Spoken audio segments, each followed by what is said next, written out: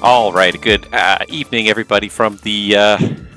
Well, it's not from a controller scope, really, but or even a flight deck, but good evening from the Microsoft Flight Simulator menus, I guess. welcome everybody to another live stream. Just going to try and get my other computer just a little bit closer so I can see the chat channel on there as well. Sometimes I can see it on this screen, sometimes I can't. So I have it on another screen as well, just so I can see if I am distracted. So welcome everybody to another live stream with me, Captain Nabs, and we are in the home stretch now. So for those of you that have not caught the last couple of live streams I've been doing, we're doing the bush trips in Microsoft Flight Simulator. We're doing the Patagonia bush trip. So I've been doing this. I've done this pretty much the whole month of February. So I've done 3 streams so far, and we've gotten legs 1 through 10 done of those streams. So we are now on to legs 11, 12, 13, and 14. And as you can see, they're not long here. So 14 minutes, 11 minutes, 27 minutes, 17 minutes. In total, today we're going to do like 130 miles. So this is going to take us maybe a little more than an hour and a half. Tama GT, good evening. Yeah, I'm well. How are you? It's been a good couple days. It's been a good couple weeks. I just had an old buddy just reach out to me and invite me to his birthday next month, which is just great because I don't get a chance to go out all that often anymore. It seems like I'm always on the opposite schedule of everybody, which is really frustrating. So I'm really kind of looking forward to that. So that's something nice. You know, it's just nice to get together with really old friends, and life just gets in the way of doing that these days. So looking forward to that. But yeah, overall things are good. Just did a couple of minutes later than I wanted to be for the start of the stream, just because I was helping out with controller examination on VATSIM. So in Toronto, they just had a controller just try to get his C1 rating, his en route control rating, and so we were kind of evil. There was 4 of us controllers that got together and started from different airports and all flew to the same airport. All flew to Timmins and aimed to be there at the same time. So he had 2 airplanes in the hold. He's trying to get a third one in VFR, and another one's cleared for the approach. It's just like just making his life absolute hell. So I was the last one in the hold. So the trip took longer than I expected. So I had to do a quick reset of my sim, because I have a basic rule when I stream, is that I reset everything in the sim. I reboot my computer, I restart the sim, start fresh, because you just don't know what's running sometimes still on your computer that you ran in the last day or two. And Microsoft Flight Simulator strains my computer a bit. It really does. It runs, and it runs pretty well, and especially with the basic aircraft, it runs pretty well, but it does strain my computer a bit. And just when you're streaming, you don't want to leave stuff to chance. I think it was the very first episode of this series where we did the first couple of legs for Patagonia. I booted the sim, and as soon as it started the airplane, the sim crashed. And that was a fresh reboot anyway, so it's not going to prevent it, but I think it does kind of decrease the odds of a sim crash. So when I'm going to do a flight like that, I think it's important enough to me, and certainly live streaming, I try to always reboot my computer before I even do that. Reboot my computer before I even restart the sim. Just make sure everything's fresh, nothing's running that doesn't need to be running in the background. Anyways, so we're going to do these 4 legs today in the X-Cub, and that's it. So after that, we're going to be done. We're going to get the achievement, and we're going to move on to next month. We're gonna resume a pilot's life. Unless you guys have any other suggestions for stuff you might want to see me stream, but I'm going to go back to doing a pilot's life for another season or so. It's looking good. And for those of you that didn't get the news, before I even get into this, just one super exciting piece of news. Phoenix announced this afternoon, and it's funny because I was actually chatting with some buddies, and literally while we're chatting, he's like, "Oh, there was just a post in the Phoenix Discord, and Phoenix announced that Block 2 of version 2 is going to release." They said it's not going to. The time frame has gone from months and weeks to hours. So tomorrow, the Phoenix, the new version of the Phoenix version 2 of Block 2 is going to release. It's going to have the IAE engines. It's going to have all this stuff that they showed off in the last video, compressor stalls if you do crosswinds, engine damage if you do stall your engine repeatedly and don't recover the engine compressor stall, fan blade icing and ice shedding procedures are going to be required now, hot starts on the IAE engines, all that good stuff, and so much more. So many of the fixes that they're talking about, I believe they said that they're also working on more tightly integrating GSX into Phoenix now, so that basically GSX and Phoenix will talk to each other, play nicely without the need for a middleman. So Phoenix to GSX, will it be redundant? Maybe, maybe not, because at the end of the day, still, I liked Phoenix to GSX because it automated the whole GSX process. I didn't have to do anything. As soon as I loaded the flight plan, it would automatically call for catering, call for fuel. When the fueling was done, it would automatically start boarding. I could accelerate the boarding start. I could hit a button to accelerate boarding start, but all that stuff would happen without my input, which is the way it happens in the real world. Pilots don't sit there and say, okay, board now. Okay, call me the fuel truck. No, the dispatcher sends a fuel order off to the fuel company and they send the fuel truck over. So all that Phoenix and GSX stuff, all the automation, that's where it really shines. It's just like all this, it's all this great animation that GSX has, but you don't have to call for each part of it individually. It all happens automatically, and I love it. Like, as soon as you turn the beacon off at arrival, boom, the jet bridge starts moving towards the aircraft. As soon as the jet bridge is connected, they start unloading. Like, all that stuff happens without the pilots having to say something. So I love that. I love that level of automation. So I don't know what kind of integration. I know they were talking about tightening the integration. I don't know what they're going to do, but Phoenix to GSX may still have a place if you still have to manually trigger stuff. Anyways, super excited about that, and I'm going to definitely download that as soon as it comes out and probably try flying around the 320 a little bit tomorrow just for fun. And I think, and I'm hoping that this means that now, like, the next big thing for the Phoenix is going to be the release of the 319 321 pack, which is going to be a day one purchase for me. I just can't wait to get my hands on the 321. I think it really is the culmination. I mean, it's not a great performer, but it's such a heavy hauler. It's the culmination of the Airbus narrow body family. So I'm looking forward to that. I'm hoping that this means that progress is being made. It does mean progress is being made. Something's happening. So hopefully the 319 321 will come out before the next season of A Pilot's Life finishes, because I would love to fly that around and show you guys the 321 as well as the 319.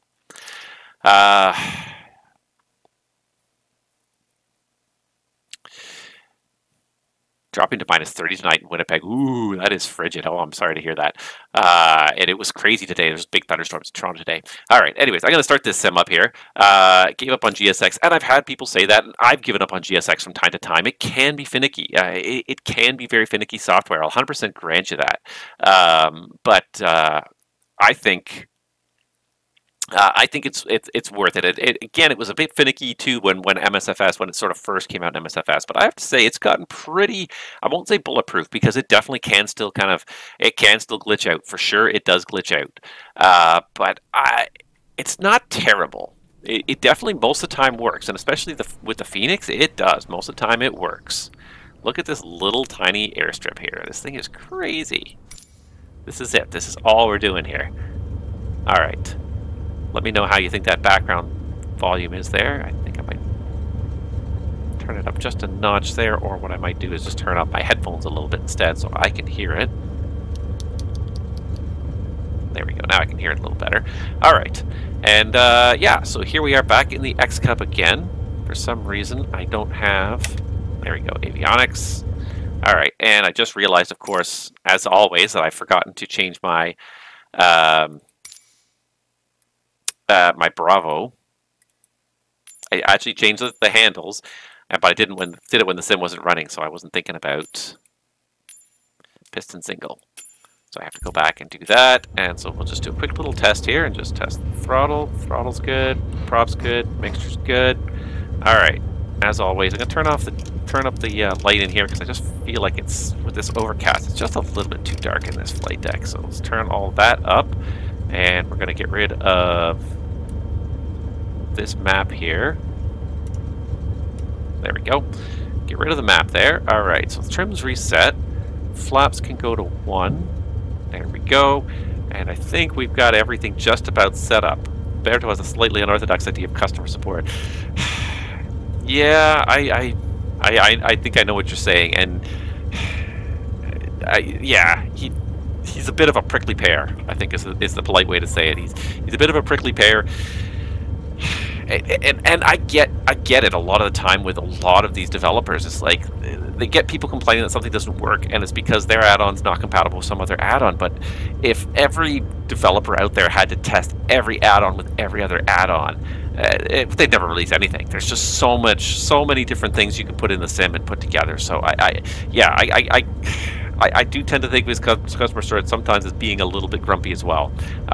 But sometimes people, he's a very small shop. I feel like he's pretty much almost a one-man show, and supporting products like that, especially popular products like it, requires a whole lot of resources. Anyways, let's do this thing. Let's get this going here. We can talk more as we go. All right, so rocky outcropping. Travel north from the airport to the shoreline of a vast lake, Laguna O'Higgins. Head directly northeast across the water from the shoreline. You should see an outcropping just before reaching the base of the mountains on the opposite shore of the lake. Make your way there. All right, so, make sure the parking brake is off. There we go. All right, so we're gonna go straight ahead, and I might just sort of step on the pedals a little bit as I do this here. I don't want it to nose over on me, but at the same time, it's actually a pretty short runway.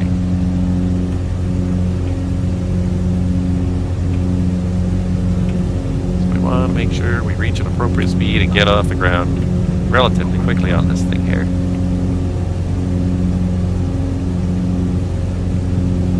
You have to actually climb pretty steeply to not overspeed the flaps,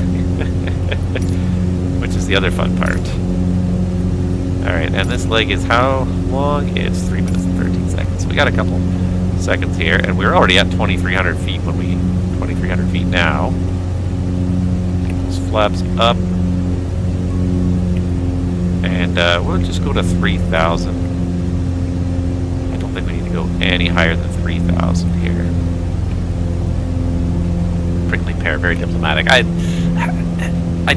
hate to disparage people too much because he does put a lot of work into his scenery, but you're right, the customer service sometimes it's a little lacking, it's a little discouraging. Well, it works fine on my system, and yeah, and again, I get it, like developers, you know, they can't test on every permutation on every system, every other add-on to work with, but yeah, I don't know, I feel his pain. But yeah, I feel the pain as a customer as well. It's like I feel like you're not supporting your customers very well sometimes. All right, so looks like we go straight ahead. There is a rocky outcropping on the other side of the lake. I do like GSX functionality too, and there's certain things I like about it. There's certain other things that are kind of covered by other sim products. Even built into the simulator itself. You know, the jetways themselves are built into the sim itself. The catering and fuel and all that is kind of built into the sim itself. What I really find GSX is what GSX does that is unparalleled, that nobody else really does, I find, at least not as well, is the interactivity of the pushback experience. So the way they push back to a certain spot, and it auto detects like where's their taxiway, and it does, you know, tail right or tail left onto the taxiway, and that whole process is really good. I used Pushback Express for a while, but I just like the way, again, I like the realistic experience, and to me the way yeah, GSX lacks the voice control, and that's unfortunate. Wow, she's a little bumpy up here. Yeah, she's a little bit bumpy. She's a little bit, what's the word I'm looking for? Yeah. I just need this just a little bit taller. I think I adjusted this a little bit too low. Oh, come on, stop climbing. How much do I have to trim you down? Okay, make your way east towards the mountainous peninsula. Alright, so, let's do this again here. Alright. Towards the mountainous peninsula. I'm guessing it's that one. 2 minutes and 12 seconds. Jobby, yeah. I'm just trying to get it trimmed out here for a level flight, and it just won't stop climbing. It won't stop climbing, and it won't stop being choppy too. Alright, anyways, we're heading to this rocky outcropping. We're going to turn east and go to that mountainous peninsula. Yeah. I was using Pushback Express for a while, and I like the voice control. That is really great, but the overall process where it really just like GSX guides you to a certain spot, and without a whole lot of extra input from you, you just say tail right or tail left, which is how it is in the real world. That's the thing. It's like in the real world, we just say usually tail right or tail west or something like that, and it goes to that spot. And the other side of it too, the other side of the equation is the marshalling in, because you can select any gate you want, and that's the problem with the default simulator, is it only like it'll put a marshaller at just a couple of random gates across the airport, but it may not be the gate you want to be at. So it's those two ends of the equation that make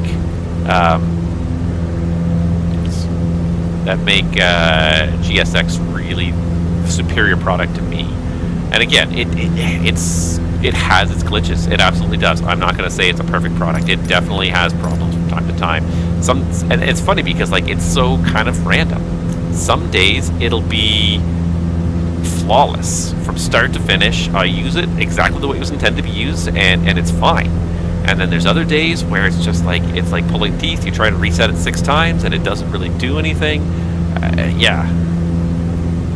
So that's the funniest thing I think about GSX, is that it's very much hit or miss. Some days it'll just work perfectly the whole day. I'm just going to drop down to 2,000 feet now that we're kind of in this body of water here.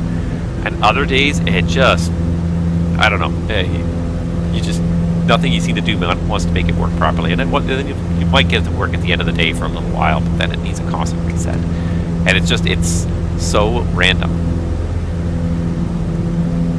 Alright, adjust and turn northeast, skirt along the rocky shoreline until you reach the northernmost point of the peninsula. So, there, I think.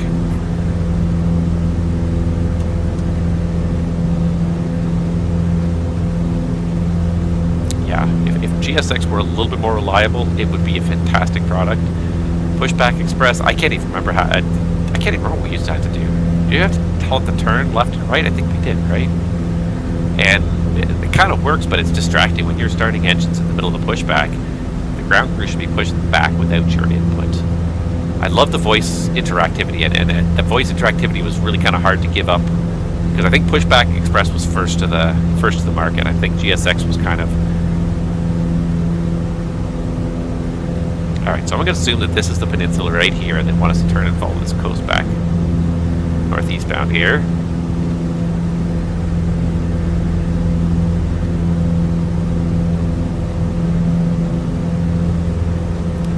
In order to turn northeast, it's got to be this way.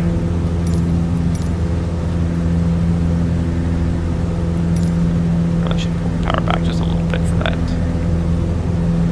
I gotta probably go left around this because I may not top this ridge here at 2,000 feet, so we'll just keep going left around the ridge, try not to hit it. Yeah, it's a pity the GSX is inconsistent.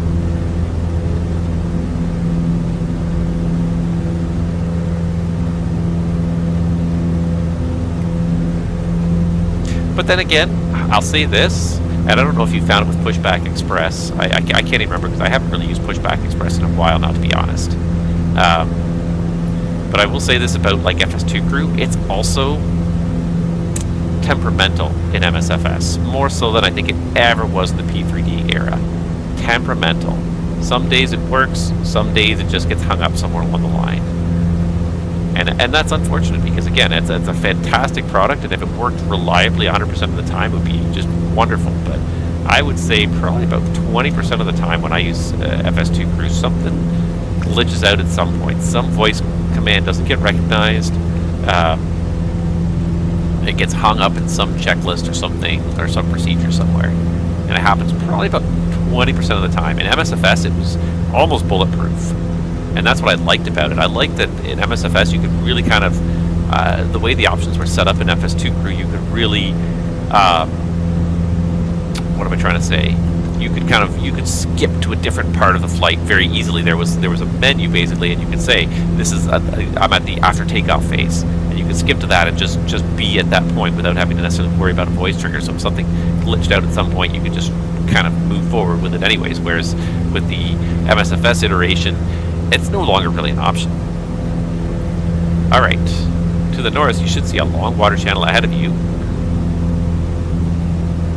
Make your way ahead of you and make your way down its eastern coast. You should soon pass a river running into the lake from the bordering mountains. Alright, so yeah, this is to Mountainous Peninsula North 157. Yeah, this is about right here.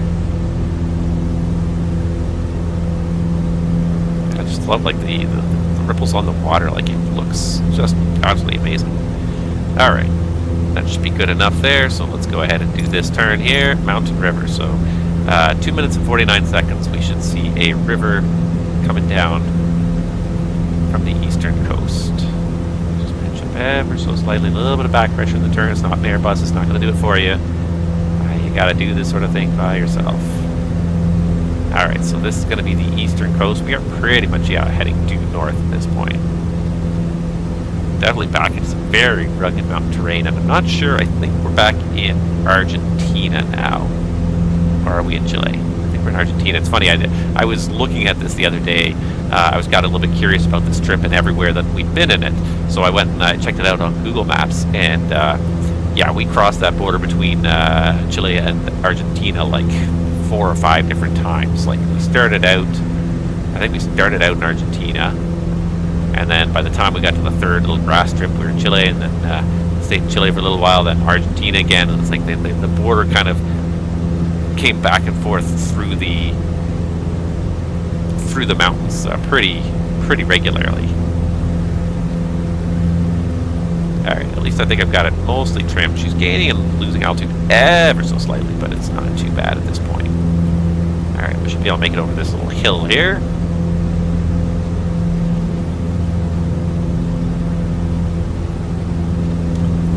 Alright. To the north.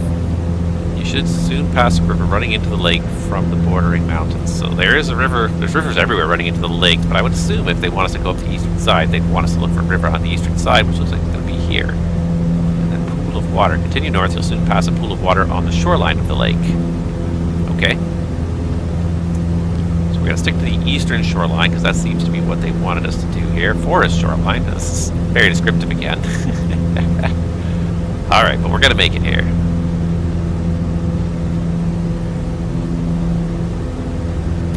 All right.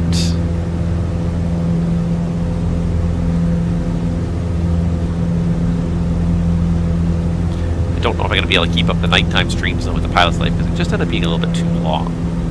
But actually the first episode of the new season that we're going to do, I think is actually going to be kind of fun, because it's for the first time in quite a while. It's going to be a very short leg. Well, not very, but quite a short leg. All right.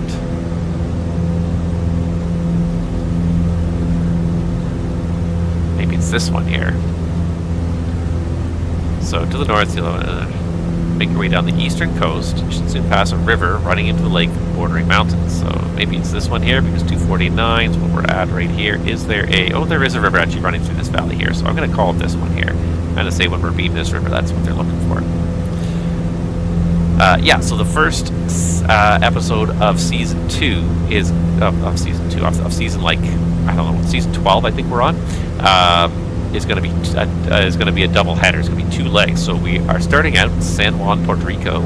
We go over to Punta Cana and then right back to San Juan. And I would love to do this as a continuous stream. So I'd like to actually do a turnaround for once in the Airbus. Turn around, go back. All right, so there's the mountain river. Continue north, you'll soon pass a pool of water on the shoreline of the lake. 2 minutes and 35 seconds. So I'm really kind of stoked for this. This is one of the things I was kind of really trying to look for in this next season, is I was really trying to find a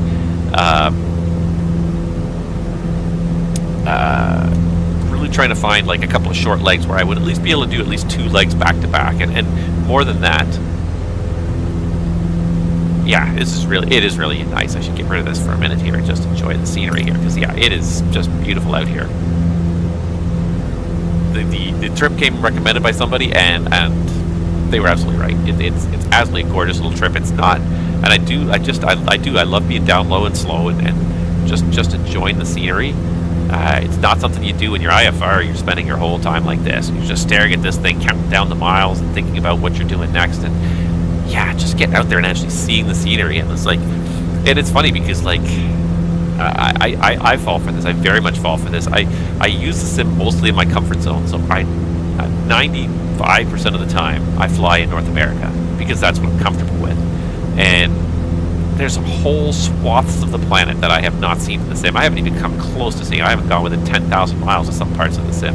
I have done a little bush. I did do one of the Australian bush trips, and that was really fun. So that kind of got me into Australia. But I've almost never flown in Asia. I've done like a couple of FS economy flights in Africa, briefly in South America. I've done a little bit of flying in Europe, but really in MSFS, very, very little. I'm kind of waiting for the long haulers too, and I think that might change the equation for me a little bit if we can make it reasonable. One of the problems with the long haulers is just simply finding the time to do it without, you know, wasting your entire day sitting there staring. That's kind of a weird shadow there. So what I used to do, anyways, let's see here, 235. So pool of water. So there's no pool of water here by this stream, but I wonder if up here on this kind of like, it's like there's a little flattening here. I wonder if there's a pool here.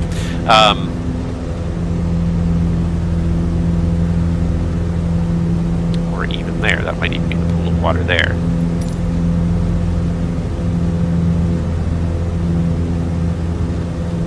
There's a little pool of water right here.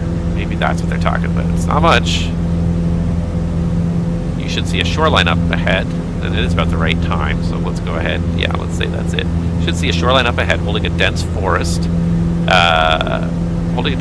Keep heading north along the coast and make your way there.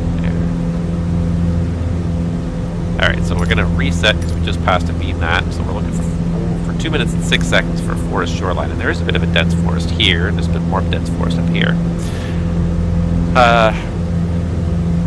Just preparing to fly Rise Air King Air 350 on one of the northern Saskatchewan routes. Never heard of them until I found their delivery on the flightsim.to website.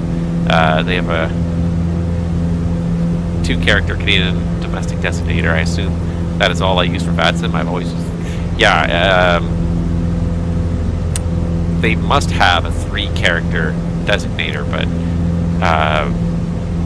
best of luck trying to find it, in all honesty.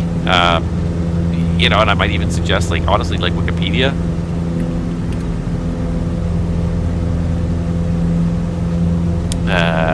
Yeah. And they don't actually have an IATA call sign.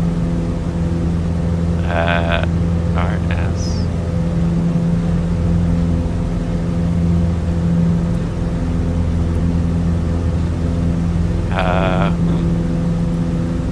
They must have a call sign. They must have a call sign. Call sign's Rise Air. Have you tried looking even on FlightAware to see if you can find it on FlightAware? Call sign is Rise Air. They must have an ICAO identifier though, so I would think have a look. This must be the forest up here. I would think maybe even have a look on FlightAware and see if you can see any of the airports they go to. See if you can spot their call sign on FlightAware. That might be my suggestion to try and find it. Just to see what their filed call sign is. Yeah, there's tons and tons of little companies out there when you start doing it. I actually paid homage to one of my former employers today. I was flying around with the Boomerang call sign, which was it's a call sign I use every once in a while just for fun. Okay, so we're pretty much there already here for shoreline. Continue north over the trees. After a short distance, you should see your next runway, O'Higgins Airport. I think it's this here, maybe? I can't even tell sometimes in here. I can't even tell where it is, but it's somewhere up here, so maybe it's this. Continue north over the trees. Anyways, yeah. Go north over the trees. We will find a runway here somewhere.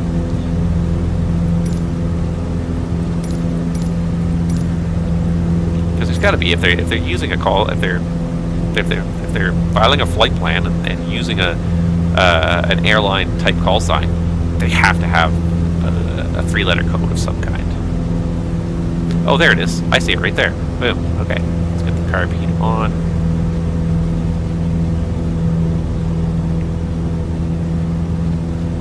That wasn't too hard to find, and that was a pretty short little leg. 3 more pretty short legs again. O'Higgins Airport. Welcome to O'Higgins Airport.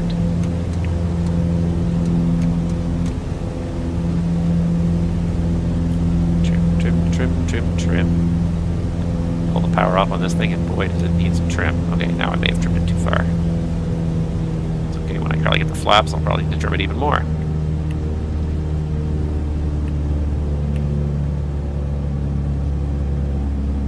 It's funny how they keep capping us off, though, for this bush trip by putting the cloud deck up there. Alright. There's 1 notch of flaps.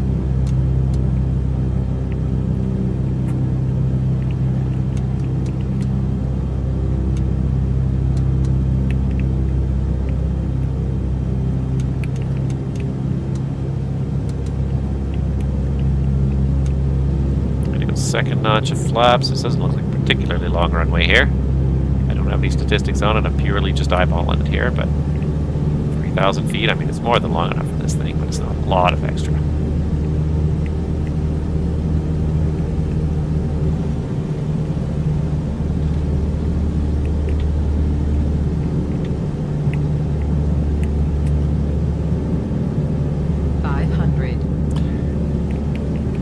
And I did read up on Patagonia a little bit, and sheep herding is apparently still one of the, it traditionally was one of the big, I hate to say industries, but certainly sources of income. The agriculture is shepherding. It's not necessarily growing crops.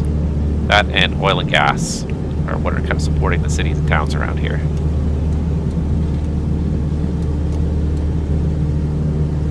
All right. Probably go full flaps now.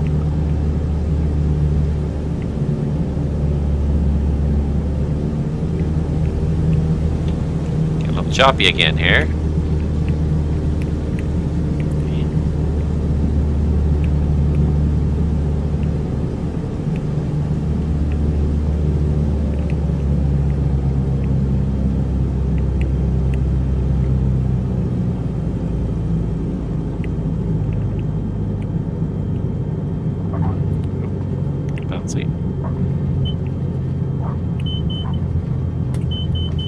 Not the best flying ever, but that's okay. Tap those brakes a little bit. Just a little bit.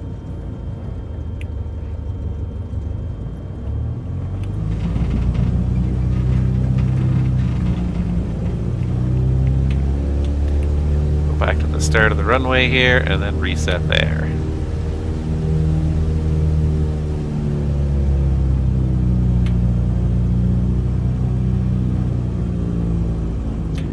Just keep going like north another 5,000, 8,000 miles, we might actually hit North America. There's so much of this world that I have not explored in MSFS, and I really should take more time to do it, but I love the airplane flying as much. For me, it's as much about the operating the airplanes as it is about the flying. I like to try and keep my operations to the realistic to the areas I know. But I really should take more advantage of this sim and just play a little bit more, have a little bit more fun with it. Alright, looks like there is a little turnaround bay here on the left side, so let's just go and take advantage of it here.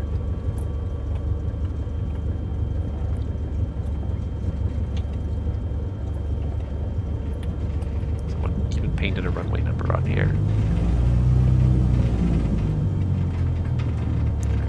Not the best lineup ever, but that'll do. Alright, here we are. Alright, leg number... what was that? Leg number 11 is completed. All right, and we will definitely... Are we going to continue? Oh, yes, we're going to. I just find my chair, for some reason, I can't seem to get comfortable today, and I don't know why. I don't know why today. I just feel like I can't be comfortable.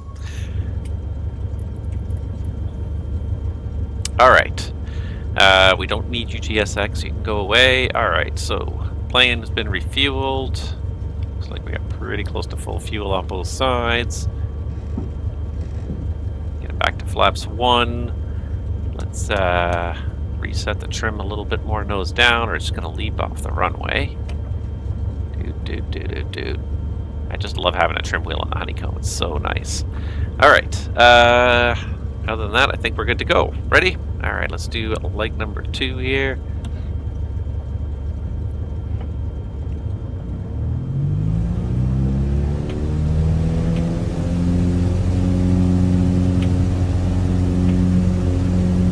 What did I forget to do? Forgot to put the carpet in. Keep it on the runway. I am not good at flying this thing here. I am used to things that are much heavier. Much more inertia to keep it going in a straight line. There's a little town here, though. O'Higgins. Cute little town of O'Higgins. Little town, anyways, next to the airport there. All right.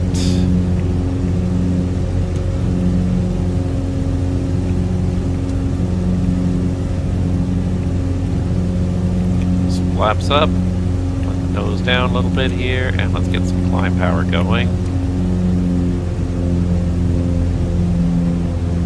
Trying to set the power and trim all at the same time here.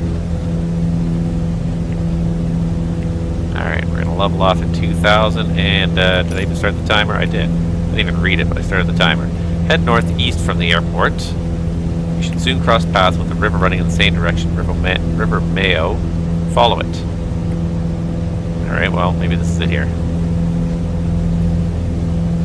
Follow this river, it should soon meander. Okay, stop climbing. Meanders way past a merging river, continue north. Alright, so it said take off northeast, which would be this direction. River Mayo merge. So this is probably River Mayo here. And then we'll just continue to follow the river while we look for a merge with another river. And it's actually quite a ways, 11.75 miles, 5 minutes and 35 seconds. So it's actually going to be a while to get there. Okay. We're going to target 2,000 feet for this one again here. If I can get it trimmed out, it'll be pretty good. As we accelerate, it keeps on wanting to lift into the sky. Just got to keep on trimming it nose down until she kind of evens out here. Alright, so I'm going to assume that this is River Mayo here.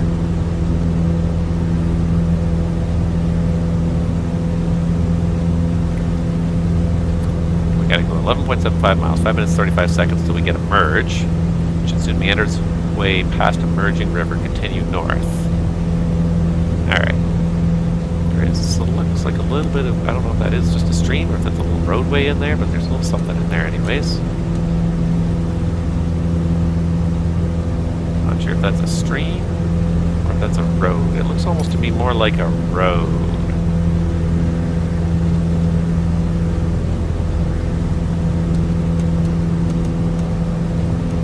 We're not following the road, we're following the river.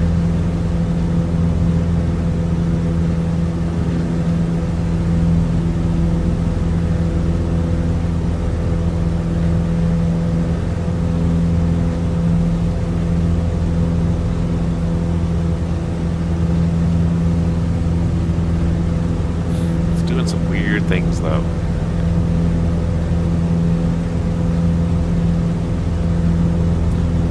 Data that generated the river is not quite jiving with the satellite data here. It gave up, so it just went straight across the landscape there. Alright, don't want to lose track of it here, like... Alright, so it stays in this valley here by the looks of it. It goes pretty straight now.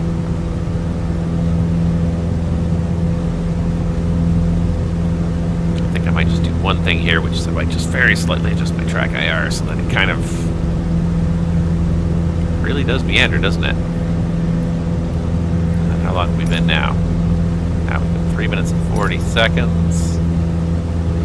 Alright, but it does still meander this way, so we're going to follow it here without hitting any of these ridges. We might need to gain some more altitude here, in all honesty.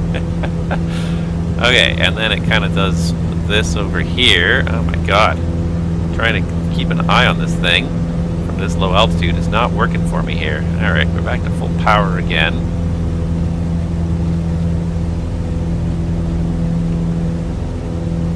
Kind of really pulled it up here. Alright. The river is going right underneath us here. Alright.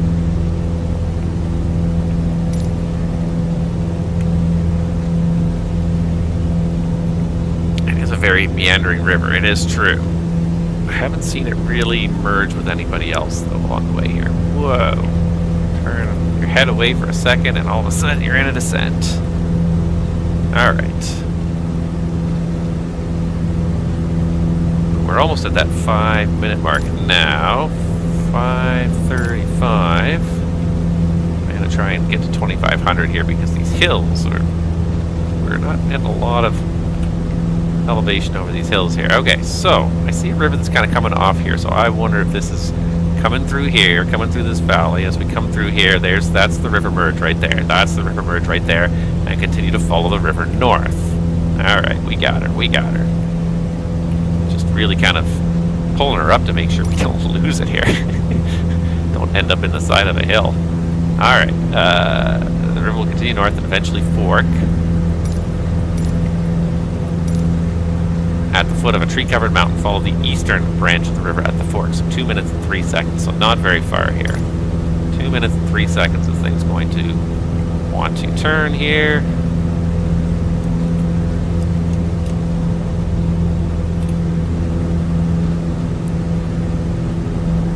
Alright, so we're trying to maintain 2,500. I didn't adjust the trim, I just pulled it up into a gentle climb, so it should retrim itself here nicely, hopefully. Maintain altitude because I pretty well had it trimmed before. Alright, so following the river, and after about 2 minutes at the foot of a tree-covered mountain, it forks. I think I see the fork up ahead there. Take the east fork. Pretty nice tree-covered mountain here. Follow the river northeast through the hills and out onto a plain. At the end of the plain and the foot of the mountain ahead you should see a road bridge. Okay, so this is another 2 minutes and 23 seconds.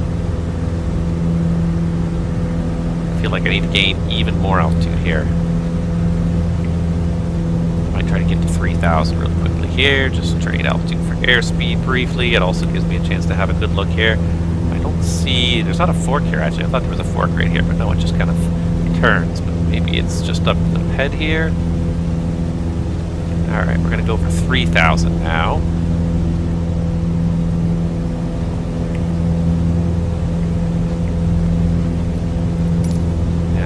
It hasn't even been 2 minutes and 3 seconds yet, and I keep pulling the speed back because I keep on pulling us up into a climb here because we're getting close to these mountains here. Okay, so I think this is going to be the fork here. It looks like we got 2 forks here. We've got one going west, one going east. So it says take the east fork. So again, follow the eastern branch of the river. Follow the river northeast through the hills and out onto a plain. At the end of the plain and foot of the mountain ahead, you should see a road bridge that's the river. That's only 2 minutes 23 seconds. So. Alright, so this does look like we are potentially coming to a fork in the river here. Yeah, I see this. So it's got one that meanders off to the west here again. And we are to follow the one that goes off to the east. Alright, so we're pretty much passing it now. So let's go ahead and reset that now. And yeah. Follow the river northeast through the hills and out onto a plain. 2 minutes and 23 seconds, so not even all that long, but... Now we're kind of targeting about 3,000 feet here just to make sure we have enough room over these mountains. There is a road here already. I think it was that same road we saw before. It's kind of cut its way through the mountains here. From O'Higgins out into the plains. You can see it just kind of, it looks like it's just going to parallel the river up here as we go. Nice, nice, nice. Topography creeps up on you. Yeah, that is a very real risk in aviation. If you're flying in hill country like this, you can get into a valley where the valley rises faster than the airplane is able to climb, but it's also sometimes very hard to see that. Just because for perspective, if it's just sort of gently up in front of you, it doesn't look like it's rising very quickly when in fact it is. So that is absolutely something you have to be always kind of cognizant, especially when you're flying in these mountain valleys like this. Some of them can rise pretty quickly. You have to be very attentive to that. But absolutely gorgeous scenery again today. Not the glaciers, but just following these meandering rivers and roads here. What fun. What absolute fun here. I'm trying not to hit the mountain. Alright, that's about halfway. So at the end of this valley here, foot of the mountain ahead, you should see a road bridge to the river. Follow the road. And then we're at Aerodromo Entrada Mayer. Aerodromo Entrada Mayer. The road will wind its way through the forest brush and back across the river, eventually leading to the runway you land at. Okay, so we're watching for the road bridge here without hitting any mountain tops. So there's the road down there. It's following the river, but eventually it's going to cross it. The key is to be kind of like close enough to see it, but not so close that you're right over it and you can't see it. And that is the real kind of, I think that's almost the biggest challenge of this one, because the river's down in these steep valleys. You can't get too far from the valley because you won't be able to see over the ridge into the valley, but you also can't be too close to the valley. Aha, aha, right there at the foot of the mountain. There's the road bridge. Boom. Follow the road.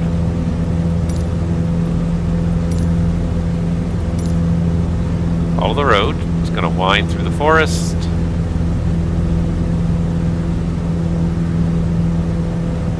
Wind through the forest brush and back across the river, eventually leading to a runway you can land at. Alright, so following the road.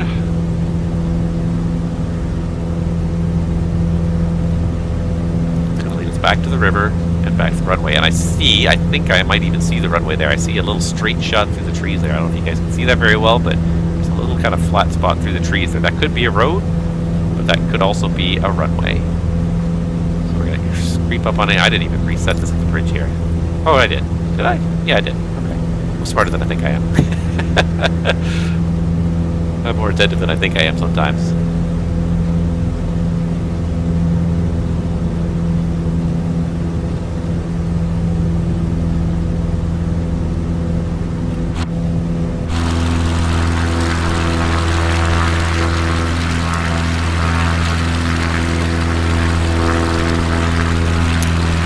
I didn't mean to do this first perspective, I just want to get some nice external shots, but follow that road.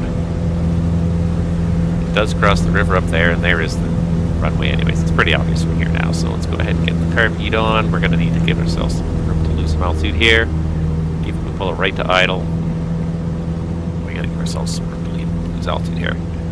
I think what we'll do is we'll go in this way, and we'll just do a 180 at the end of the runway and come back out this way.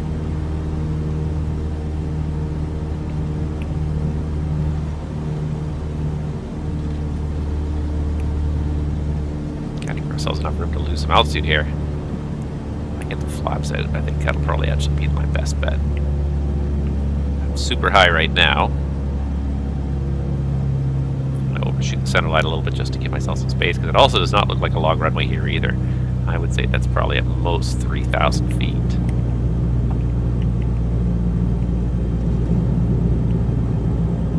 Alright, let's just go full flaps now. We're at the flaps speed. Pitch down a lot now with idle thrust.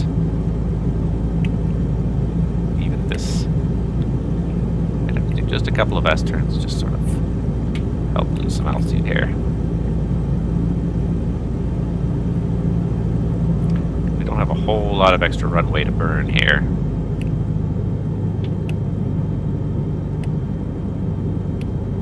Trying to lose a little bit of extra altitude by making the route just a little bit longer with the S-turns here.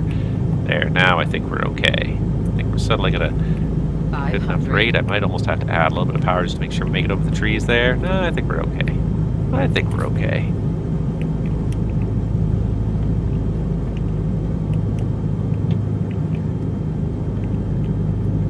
Oh yeah, you're right, crosswind. Good eye. Good eye. I was mostly worried about hitting the trees on final here.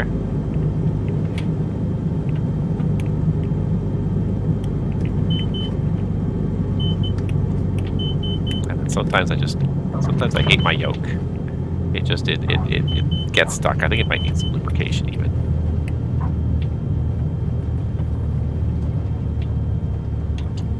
Because it does sometimes. Every once in a while it binds up a little bit and then it'll shift, and all of a sudden my subtle small input becomes a big jarring input, just at the wrong moments usually too. Alright, so we're just going to roll straight to the end of the runway, do a 180 there, because I think we're going to take off that direction. I honestly don't know, but there is, I guess, a bit of a valley here. It didn't look like there was a very good valley to take off towards in this direction, but maybe there is, so. Anyways, we'll swing around at this end and we'll figure it out.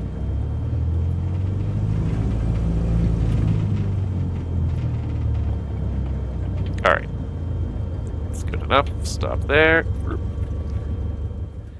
Alright, that is leg 12. There we go. That wasn't a terrible landing. It was better than the first one, but even with the crosswind. And I almost find sometimes the crosswind helps, because then it really gives you something to aim for. Alright. Okay, so aircraft has been refueled again. Beauty. Let's go ahead and get the flaps back to just 1 notch of flaps. It's actually not a bad trim position, because it was just kind of falling out of the sky at idle thrust. Let's make sure I get the carb heat in this time before we take off. Alright, and let's have a quick little read-see here. So, fly northwest from the airport. So no, we're facing the wrong way. We were going to take off that way. So we'll take off, we'll flip to 180, and we'll pass the airport again. Fly northwest from the airport just quickly spot a river running in the same direction that leads to the southeastern shore of a lake. Follow the lake northeast. This is the long leg. This is 27 minutes and 46 seconds the whole way, so... Alright. Yeah, that's weird. Westwind Aviation and Transwest Airlines, but no ICAO code. They must have one. Oh, well, anyways. Alright, I'm just going to get this going here. Alright, so, just sort of aim for this little cleft in the mountains there. So I'm trying to pick something to aim for.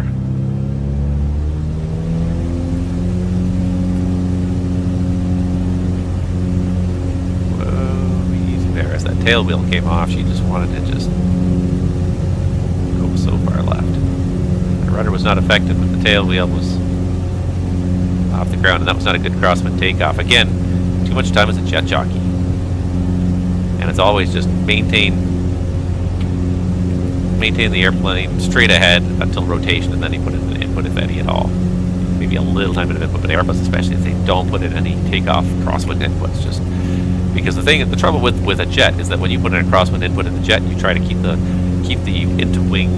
into wind wing low. What you often end up doing is inadvertently triggering the spoilers as well.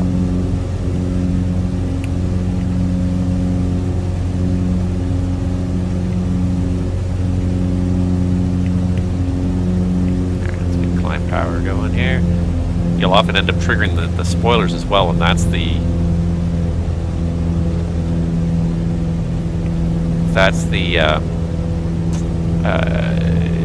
problem, is that you'll end up not creating drag on the takeoff roll. So that's the problem that a lot of airlines have with the idea of, or a lot of manufacturers have with the idea of crosswind inputs in a jet, is that you're likely to trigger the roll spoilers when you put in a crosswind input and actually extend your takeoff roll because of that. Alright, see if we can get to 3,000. Pretty much being the field down more or less, so we'll go ahead and start that timer now. So, spot a river running in the same direction that leads to the southeastern shore of a lake. Follow the lake northwest and will lead to a small bottleneck water channel between some rocky hills that leads to the northern shore of the lake. Okay, so first of all, let's get this thing leveled off at 3,000. Taking off northwesterly, we should follow a river, and I think I see a river or a body of water through there, so.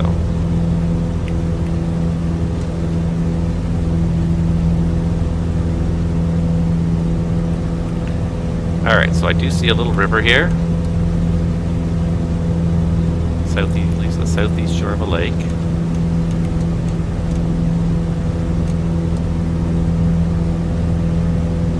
Follow the lake northwest will lead to a small bottleneck water channel between some rocky hills that lead to the northern shore of the lake.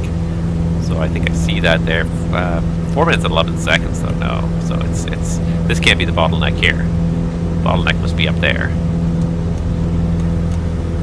Targeting 3,000 for this leg, because I feel like we're already stuck at pretty low elevation here in the mountains.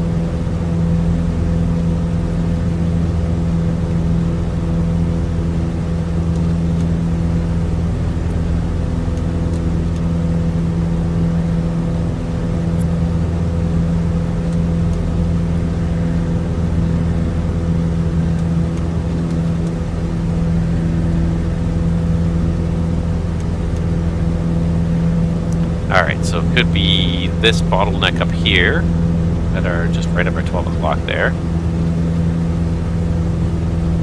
Sorry to pollute chat with boring. I can't. I don't know how safe I'm being. Trying not to hit the mountains as best I can. It's my main goal today, is to try to not hit the mountains. So key to that will probably be not descending unexpectedly, but maintaining a trimmed condition at 3,000 feet. All right. Follow the lake northwest will lead to a small bottleneck water channel between some rocky hills that lead to the northern shore of the lake. So it could be this right here. I feel like this is it right here. Might be a little bit early, but and then we're getting some of this bouncy wind off these hills again, though.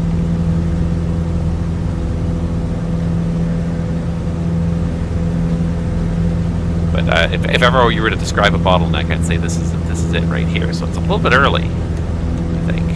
But head north across the rocks to the next lake. Follow its eastern shore north.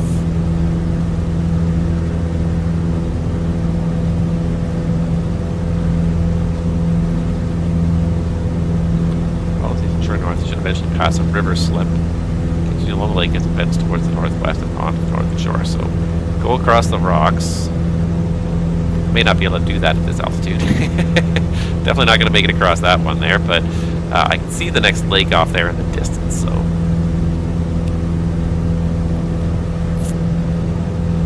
Are we over this rocky channel yet? I think we are kind of anyways. I'll just wait till about here.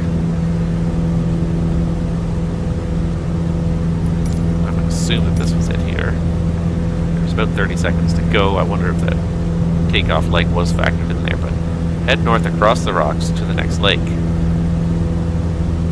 Unless no.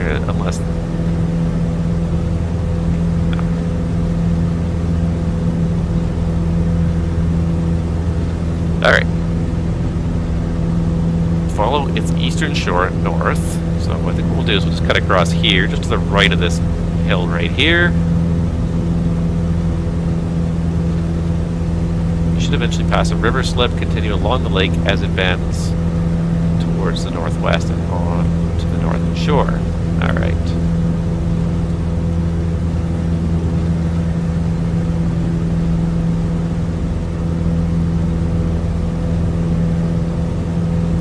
So we go across the rocks to the next lake.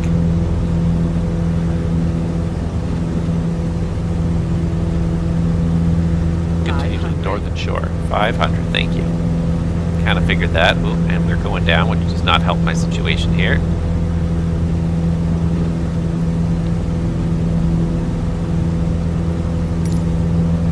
Was it this one, or is there another lake here? Hold on, there's two lakes here. There's one on either side of this. I don't think it was this lake, because I don't think it's going to give me enough time here. 3 minutes and 29 seconds. Feel more like, so we're gonna hop over here because I feel like this lake was the lake because it bends to the northwest. This lake does not really take much of a bend to the northwest.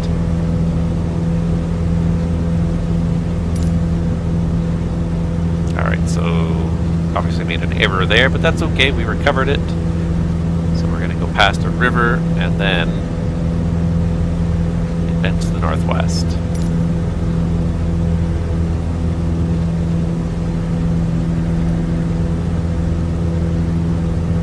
I think that's the river slip there.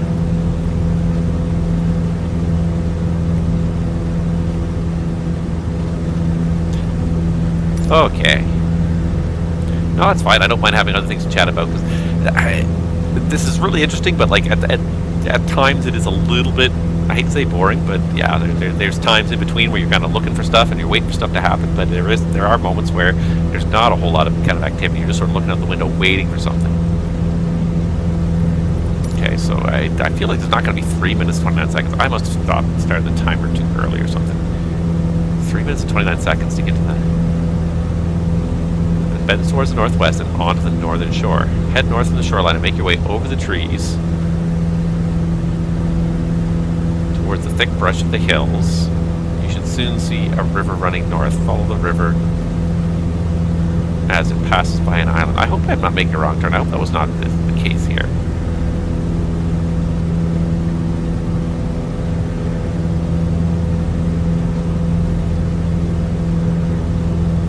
No, see, it's the northern shore. It does kind of, yeah. So head north from the shoreline and make your way over the trees towards the thick brush of the hills. You should soon see a river running north. Follow the river as it passes by an island at its center. You'll eventually come to a fork with one branch leading off to a lake in the Rocky Snow-Capped Mountains. Ignore this and continue north. See, and yeah, like, I feel like, I don't know what speed their planet is at right now, but I've got this thing, basically the throttle's wide open. And I am not, the times are seeming way out of whack on this, something's not right. But it does seem to reach kind of a foresty end here. Continue north, should see a river heading north.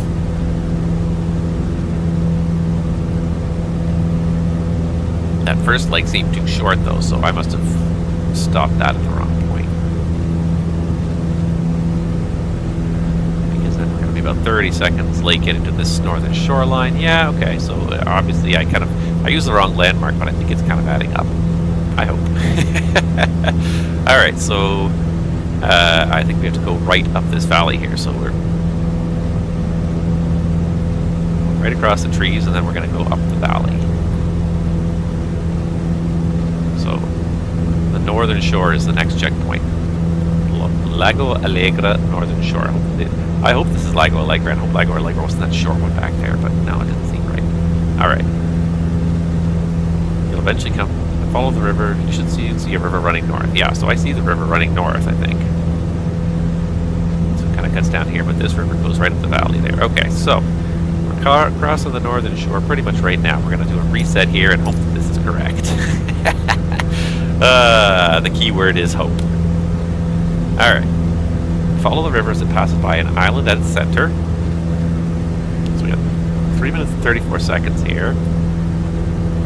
You'll eventually come to a fork with one branch leading off to a lake in the Rocky Snow-Capped Mountains. Ignore this branch.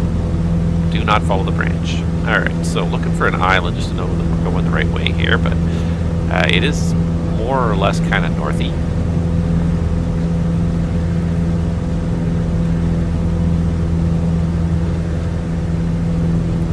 And if we messed it up, well, we'll come back and try it again.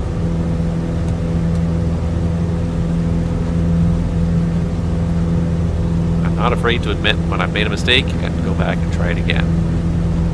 The biggest thing really, I'm looking for an island, but more than anything, we're looking for a fork. I just want to fly to the point where I can see the river as we go by it here. I don't see any islands yet.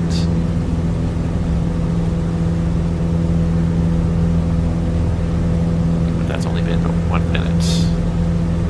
And it could be that there is a lake there. I don't know if that's the lake, but that could be the lake. With one branch leading off to the lake in the Rocky Snow-Capped Mountains. Yeah, I mean, there's snow-capped there. There is a lake there. I haven't seen it. Oh, wait. There is an island. There is an island. Okay, I think we're going the right way. I think we got it now. There is a little bit of an island. Great.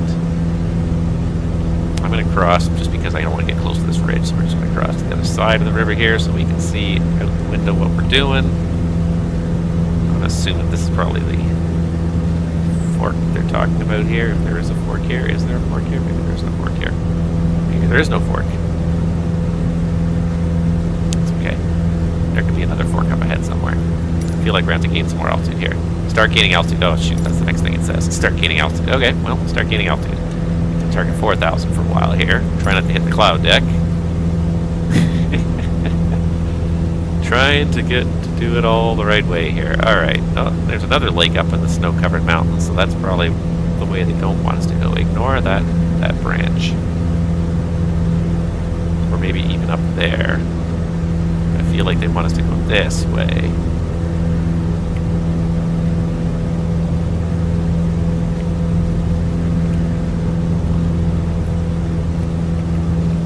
It hasn't even been long enough yet.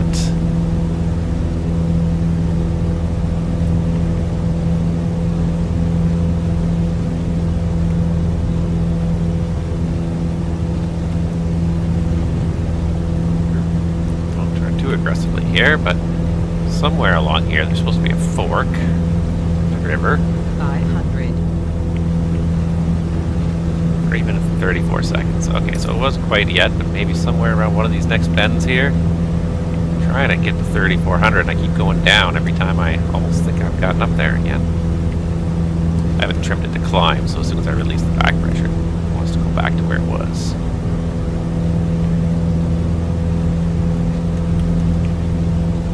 Okay, maybe there's a fork in the river coming up here.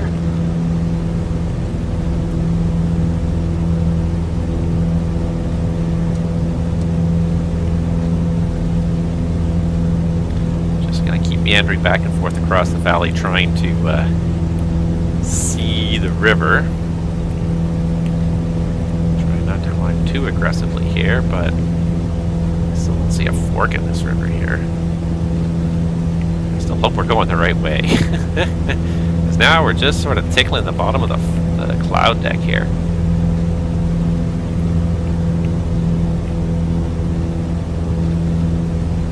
Don't want to go much higher than 3,500 feet or we'll be stuck in the clouds and we won't be able to see what we're doing. And that's not good for VFR. That's not good at all for VFR. Okay, I think I see a river, maybe. It's been way too long now. I've been also kind of very meandering this time here. Alright. Start gaining altitude as the river twists and bends its way through to a small lake at the base of two mountains. Okay, here's the lake. Yeah, weather's closing in a bit, yeah. Alright. The weather kind of opened up right here, good. Okay, so here is definitely the fork. Ignore it. Ignore that lake altogether. Don't even look at it. Don't even think about it, but okay.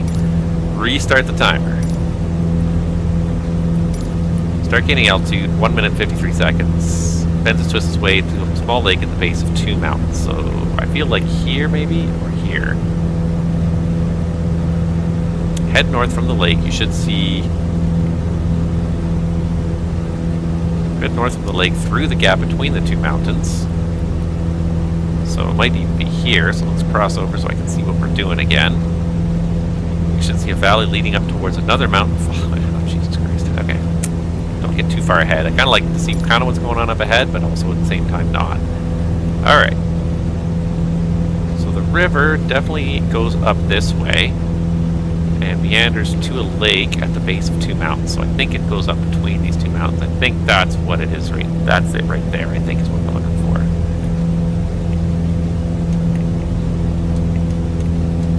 Now it's almost 4,500 and I kind of want to stay at 4,500 just because of the terrain here. It told me to gain altitude, so I don't want to lose too much altitude here. Don't want to let it pitch down. I want to stay here. All right. Head north from the lake through the gap between the two mountains. It's not much of a lake, if that's it. Head north from the lake, you should see a gap between the two mountains. You should see a valley leading up towards another mountain. Follow it and turn northeast at the mountain. You should eventually find a pool of water in some rocky flats. Okay, so I'm kind of going with this is not the lake. Small lake. I feel like this is the lake here they want me to find. And it is taking longer, but it's supposed to be minute 53. It's taking longer, but I'm also not taking the direct route. I'm doing a lot of kind of winding and meandering, but also flying at a much slower airspeed because I keep gaining altitude, so the math doesn't add up either. Back to seeing these glaciers again too. Okay, at least we got away from the kind of lower cloud deck over there. We got a little bit higher ceiling up here now. Thank goodness. Alright, yeah, I'd call that a small lake. Head north from the lake through the gap between the mountains. You see a valley leading up towards another mountain. Follow it and turn northeast at the mountain. You should eventually find a pool of water in some rocky flats. Pool of water, huh? Okay, we're looking for pool of water.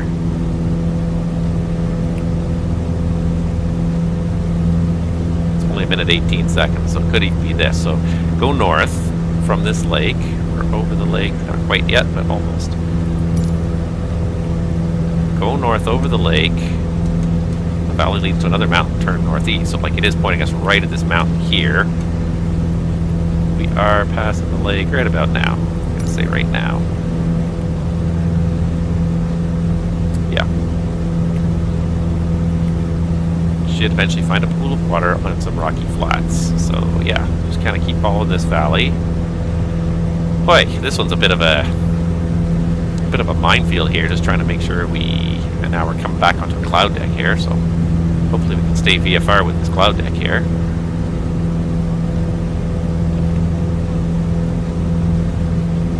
Head north of the pool of water to see a river you can follow. It should soon lead you to a fork with a branch running west around a mountain, continue north. Alright, so this pool of water here. Trying not to bash my airplane into the mountains. There's a little pool of water there. There's a little pool of water here. Yeah, there's a little pool of water. There's another pool of water right here. So I think one of these anyways is where we're supposed to be.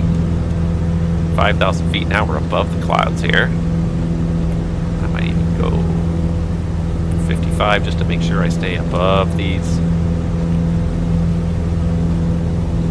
mountains. But okay, so it's probably this here.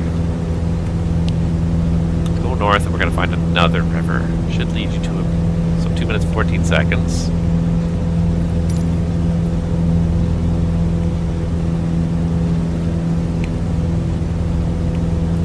So we're over the pool of water, yeah, right about now. Alright, so we're going to target 55 to try and stay above the clouds now, and hopefully we can still see the river through these clouds. Head north of the pool of water. That's pretty much north here. You'll quickly see a river you can follow. It should lead you to a fork with a branch running west around a mountain and continue north. Alright.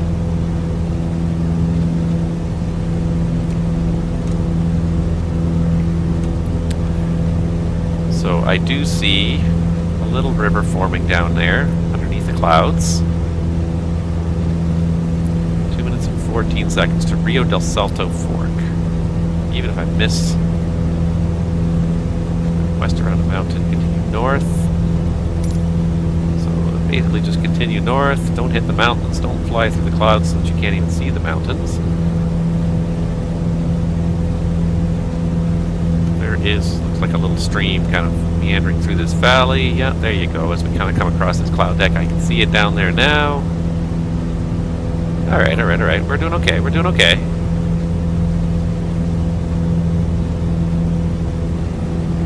Alright, and then it's going to have a fork that goes west, but where? So I think it's going to be in that valley there by the looks of it. I think I can probably almost start to duck down a little bit now here, too.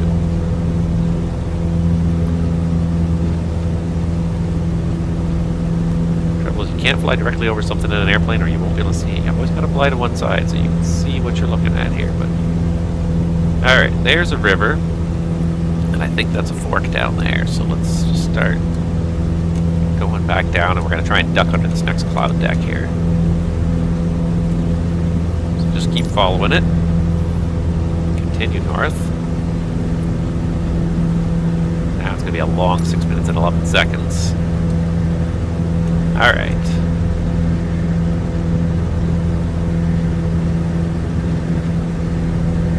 How long has this been so far? Whoa. We're going faster than I realized there. Alright. 2 minutes and 14 seconds. So yeah, we're pretty much there. And yeah, looks like this river forks here. So one goes west around the mountain. We're going to continue to follow the one that goes north.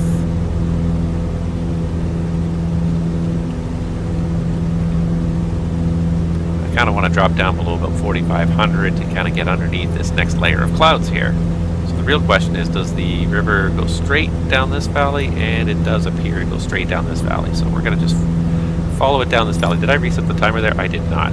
No, we're being the fork right now, actually, so that's perfect. Reset start. 6 minutes and 11 seconds.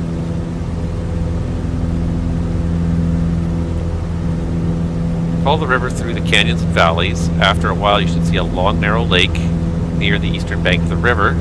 Just beyond this is a fork where you should head east, and that's going to almost take us right to the airstrip. So we're already almost to the next airstrip. 6 minutes and 11 seconds. We got to head north for. And we're kidding about canyons and valleys, so I'm going to try and duck underneath this cloud deck. That's the only thing that's really kind of forcing me to stay low, and I think they did that intentionally. I feel like they did that intentionally because a lot of the other push trips, it's like clear skies or like few at 25,000.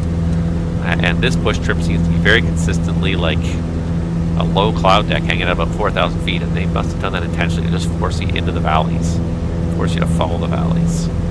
So that's what we're going to do. We're going to go duck underneath this. We're going to see if we can't duck back down to about 3,000 here. It's going to put us way underneath the level of the rocks and everything, the big rocks here, but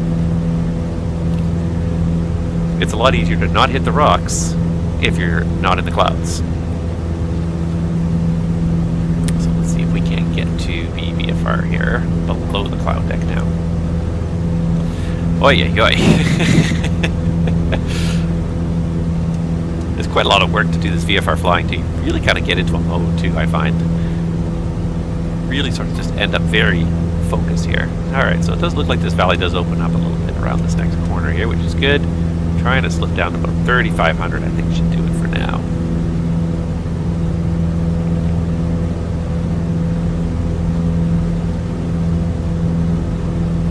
Alright, so again, it's been almost 2 minutes. After a while, you should see a long, narrow lake near the eastern bank of the river, just beyond this fork, where you should head east.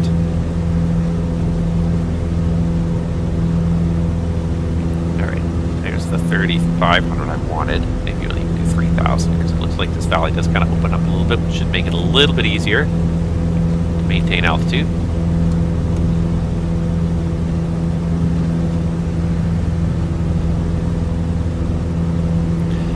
That's like flying around these giant mountains to make you feel really insignificant in your expo, though.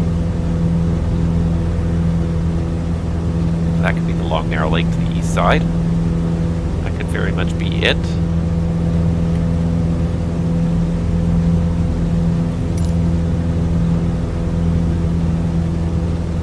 I don't see a fork where I can head east, so maybe there's another one. Because we've only been 2 minutes. It's got to be another one up ahead here.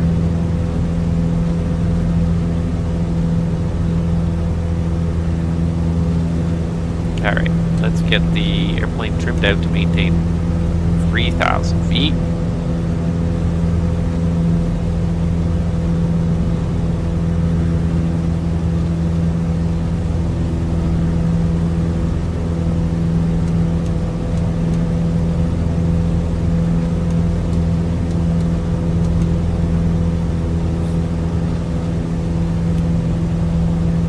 There's a road along this river here too. Notice when the road restarted. Alright, that was 3,000. Let's see if we can actually trim this thing to fly level.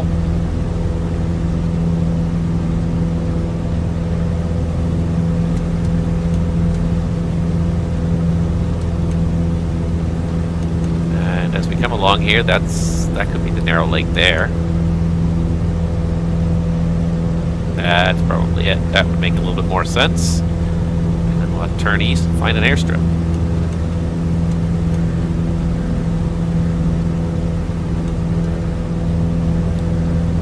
There is a road that travels up the side of this valley here, though it follows that river. The river does look like it's pretty prone to flooding, but I guess in this mountainous area, if you get a heavy rainfall, it doesn't permeate very far into the mountains, it just runs down them. This mountain's just solid rock. Okay, that's got to be the lake. That's got to be the lake. See a long, narrow lake near the eastern bank of the river, just beyond this is a fork where you should head east, and then it's another 5 minutes.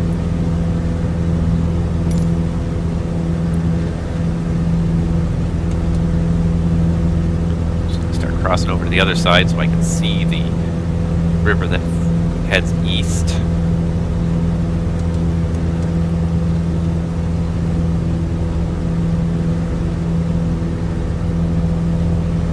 All right.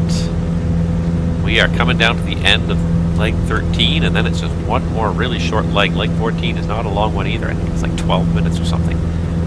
And then we'll be done this Patagonia bush trip. And we've done it in short spurts, but in reality, I'll have put probably 10 hours into this trip.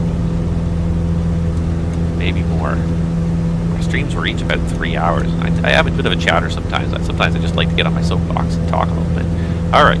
Anyways, so there's the road. There's the lake. Just beyond it, the river forks to the east, so probably that's the river there. Let's just go up and have a little look-see, but I think that's what we're doing. So we're turning east here, going east for about 5 minutes, and then we'll be at that next lake, or that next airport. It would appear to be what we're doing. I hope, if I've got this right. There's a big possibility that I could have it completely wrong. That's always possible. But it seems to be bearing it out. A long, narrow lake, the east bank of the river. What's funny, though, is if you look at the river, the satellite image does not match up with the water data. That's funny. Water data is probably provided by, like, some kind of geographical data, rather than actually etched off the satellite, and rather than absorbed or generated off the satellite image. And that's why it's kind of straight, whereas the river itself is actually, according to the satellite, is very curvy. Okay, so just beyond this, and now the dogs want to go out. Alright, 5 minutes, dogs. I will let you out in 5 minutes. Oh, for crying out loud, they're gonna start barking. Wake everybody else up in this house.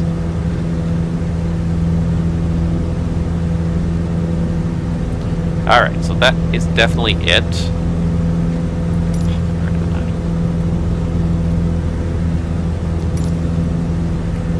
Alright, so as we turn eastbound here, 4 minutes 56 seconds. After a short distance, you'll see another river merge with this one as it bends towards the northeast through a grassy plain. The river will eventually fork just south of a lake. Just beyond the fork at the foot of the mountain is a runway you can land at. Well, doesn't look like much of a runway. We're back to this grass strip thing again here. Lago Brown airstrip. Just a strip of grass. Alright, but it looks like the road goes this way as well.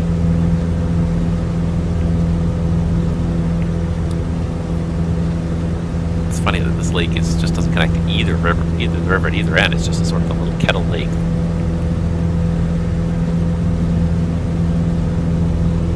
Alright. So we gotta follow this for about 5 minutes. We should end up seeing a lake, so that's going to be the big thing to me, is when I can see the lake, I'll know we're kind of in the right spot.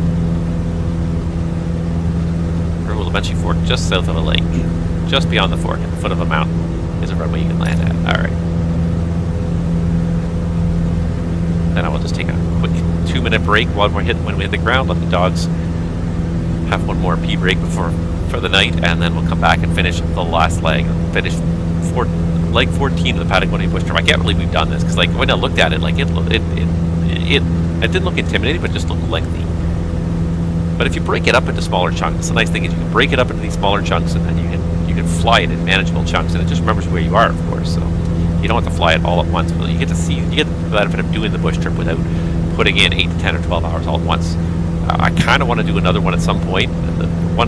I started this one with my friends. We did it's the California-Nevada one, which starts out like Bakersfield. It goes like all up and down like the California-Nevada border, through the desert and out to Reno and north from Reno and circles back around again. It's absolutely gorgeous, but you're doing it in a Cub, and it's something like 800 miles, so it's like a 15-16 hour bush trip. Like, it's a ridiculous amount of time, but at the same time, like, these things are so much fun.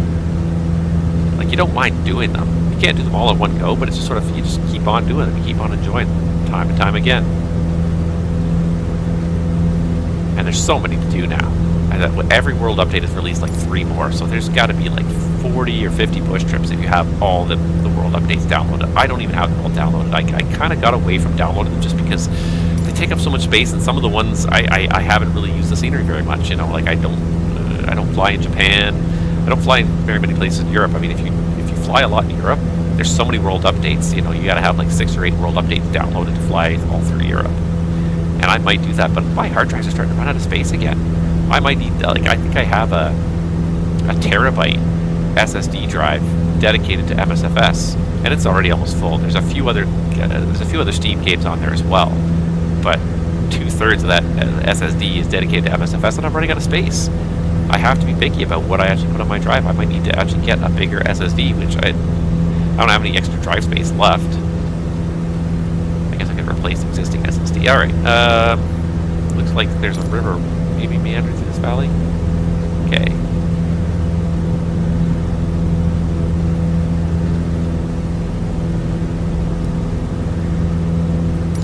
I feel like we just keep going this direction. I think this is the river merge here. Yeah. There's a river that comes down this valley here by the looks of it. Or is that the road? No, I think that's the road that goes up there. No, this is the river here. So I feel like, yeah, here we go. Kind of coming around the bend here. What have we been now? We've been 4 minutes. Yeah, I think we're coming to it here. So south of a lake, the river's gonna merge. The river's gonna fork. Just beyond the fork, at the foot of the mountain, is a river you can land at. So I feel like it's there, maybe. So here's the fork up here. South of a lake.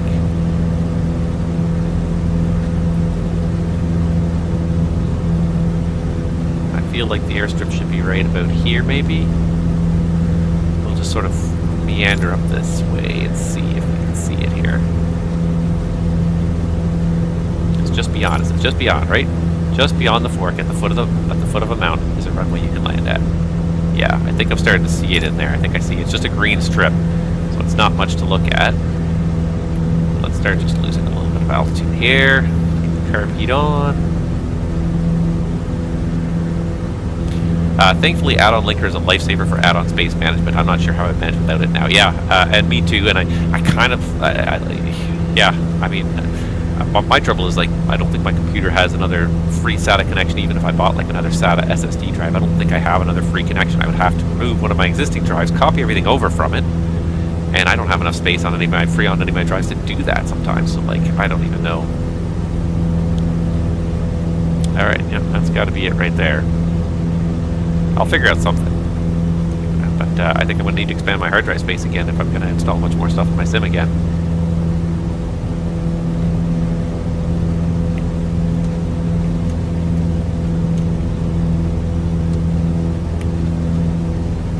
Alright, let's get the speed way back here, because we are approaching way too fast.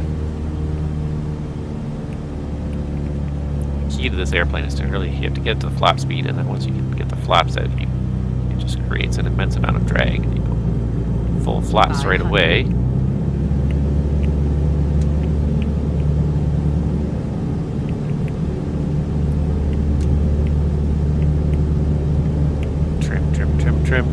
Trim. Just doing nothing but trimming here. You guys can't see my hand moving, but it's just frantically trimming my honeycomb trim wheel. I just love having a trim wheel. I really do. It's just fantastic.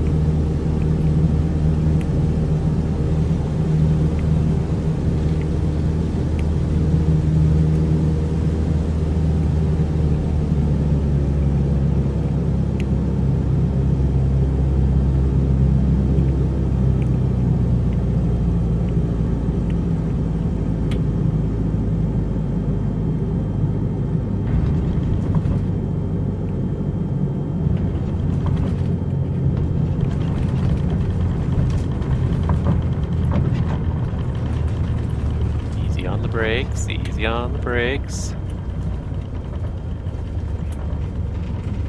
Once again, I'm going to go back to the threshold of the runway, and then we're just going to take a 2-minute break while I go and let my dogs out. That was not the worst landing I've ever done. A little bouncy still.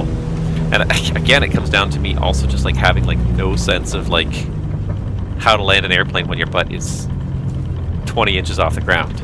I'm used to my butt being 11 feet off the ground when I land an airplane, not 20 inches. So I'm always constantly flaring way too high.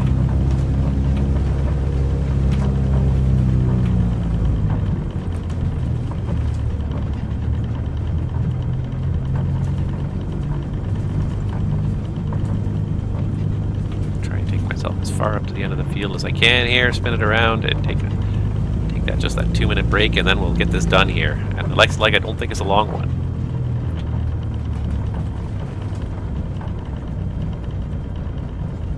This might be the end of the field here, where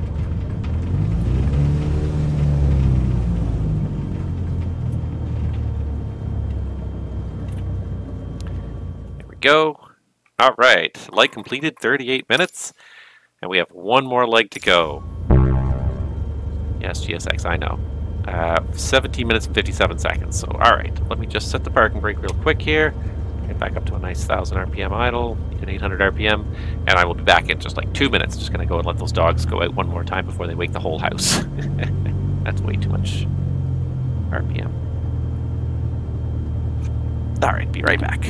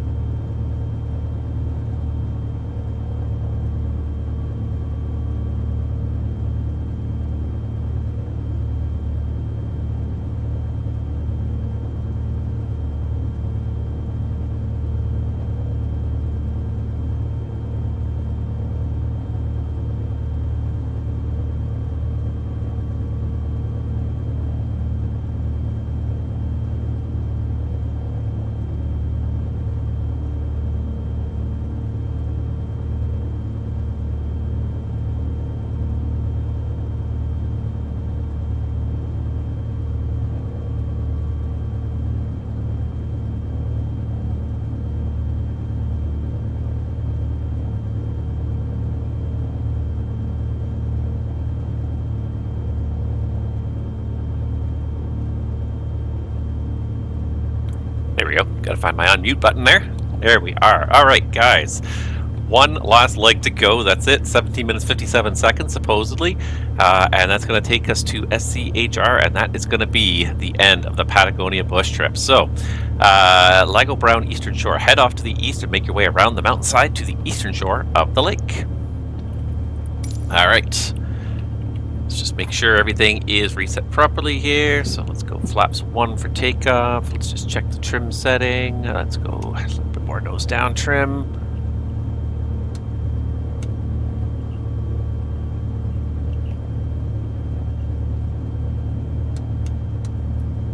There we go. That's pretty much out right about the middle. Parking brake off will probably also help with the takeoff roll. Full mixture, full prop, ready to go. Here we go.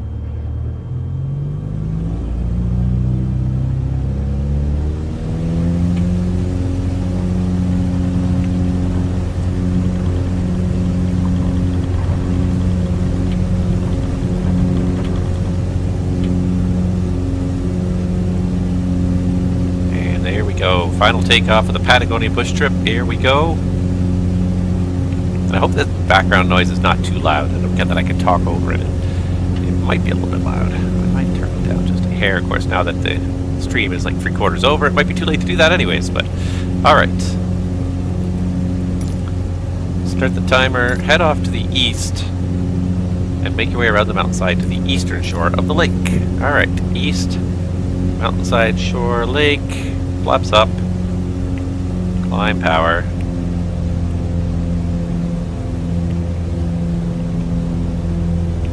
Alright, we're gonna start off at 2,500 for this leg and see how that feels.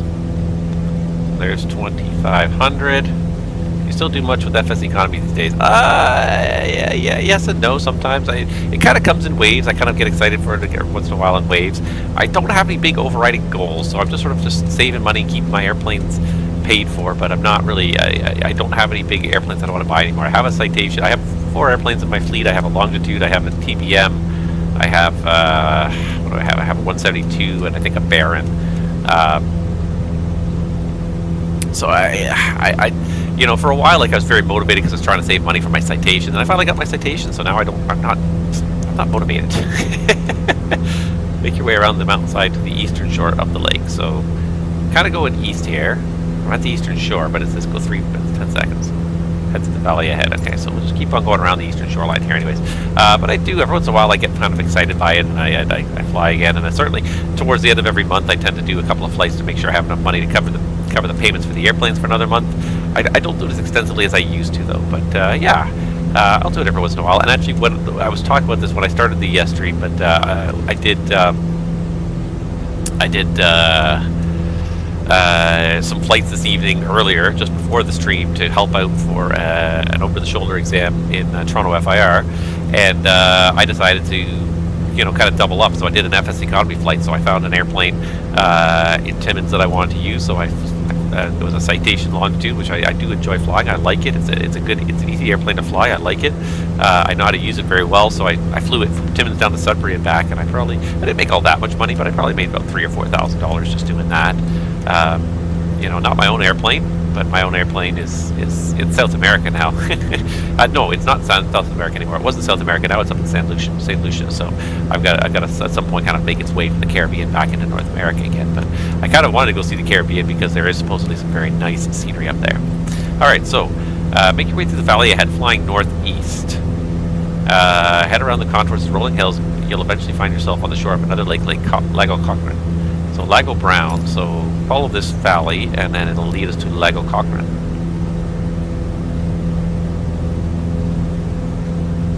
I'm almost a little bit disappointed. It's funny, and this has always been one of my mental things, is I almost hate to finish stuff. Because I'm always excited about always knowing there's more to go, and I hate to finish stuff. And I kind of, like, games are kind of one of the biggest things. Like, if I think I'm drawing towards the end of a game, I tend to lose interest in it. Because I don't want to finish it. I always want there to be more to do, and so, like, this is true of a lot of different games. Planning another bush trip? I don't think I'm going to. Maybe not right away, not for a little while. I think I'll go back to doing the pilot's life first. This has been kind of fun, but it's been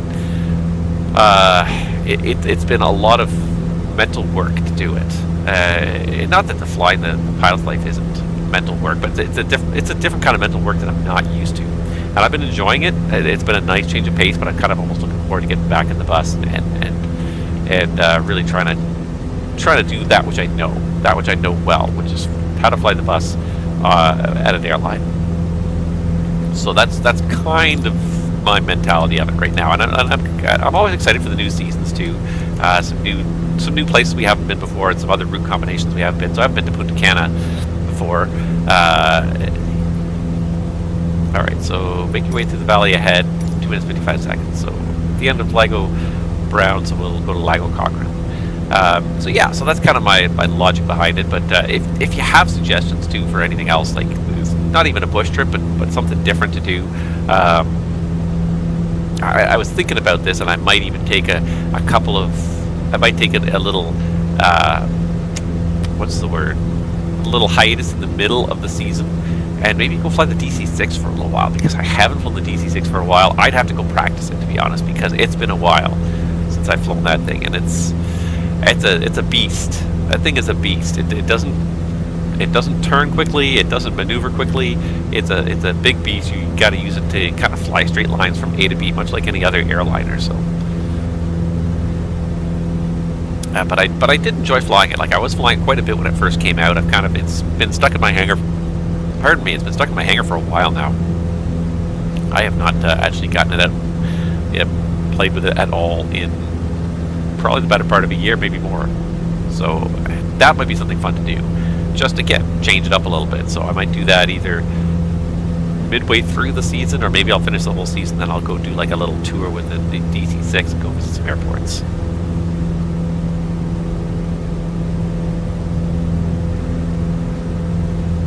Alright, I feel like just over and around this next ridge here is going to be Lago Cochrane. Head northwest along the shoreline. Up ahead you should see an island in the lake. Make your way past it. Island. Got a name. Its name is Island. Yeah, there it is. You can see Lago Cochrane coming into sight, so we're just going to continue to meander around the hills here at 2,500, not 2,600, not 2,700, 2,500 is what I want to be at.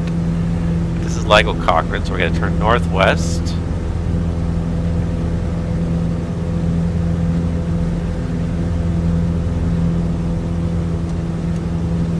If I can find the trim settings. Retrim it for takeoff and even for the descent, and then it kind of really ruins my trim thereafter. Alright, so here we go across the rolling hills towards Lago Cochrane. When we reach the shoreline, northwest along the shoreline, so a quick left turn along the shoreline when we get to it.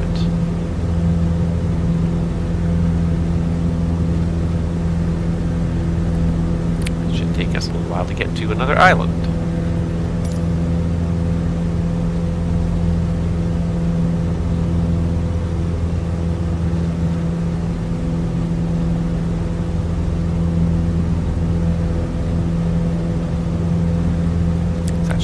Lake here. Didn't realize as you're coming through here, but boy, it is actually a pretty big lake.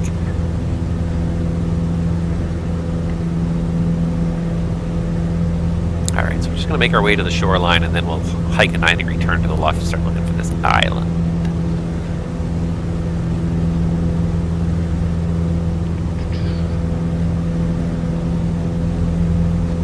Oh, stop gaining altitude. I thought I had trimmed out. I thought I had kind of figured it out, but nope. I did not.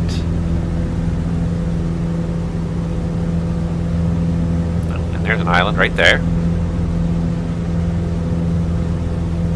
There's quite a few islands in this lake, but off to the left there's only really one, so I'm going to assume that that's the island we're heading for.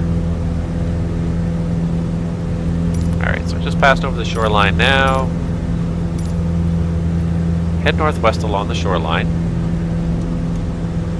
Up ahead you should see an island in the lake. Make your way past it. Alright, so we're going to pass the island. Yeah, that's about right. 2 minutes 28 seconds. That should be about right. The lake bends to the west at the foot of some mountains. Follow the shoreline around and continues southwest. Up ahead, the rocky shores on either side of the river will narrow to form a channel. Make your way through it, and you should be able to see an archipelago in the distance. Make your way there. Okay, so we're going to go to the island going to go to the island here where the lake bends.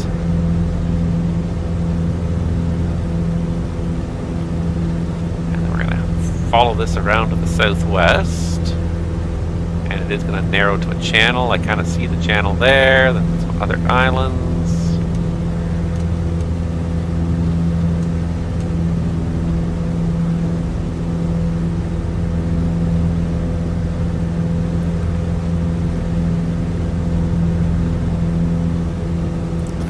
And then we'll be there. So by the time we get there and we get to the Cochrane Airport, we'll be there. That'll be the end of our bush trip. So not a long one on this one. Not a long one at all. That's okay. One thing I haven't done is I haven't actually tried different power settings. So sometimes in cruise we like to get it back to like 2300 RPM. I wonder if this will help us get even more speed or not.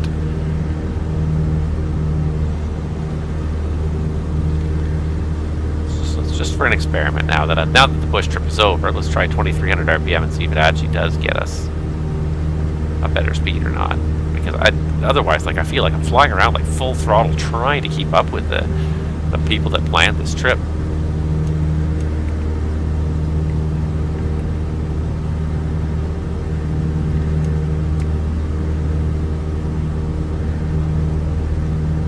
Alright, so fly past the island. Follow the lake as it bends southwest. And through the channel down there, we should eventually find Cochrane Airport.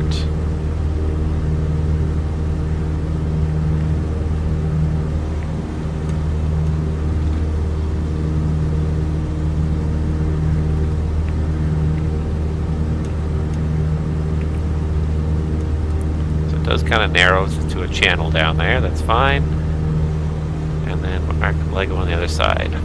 Alright, so 236, that was about right. 228, good enough.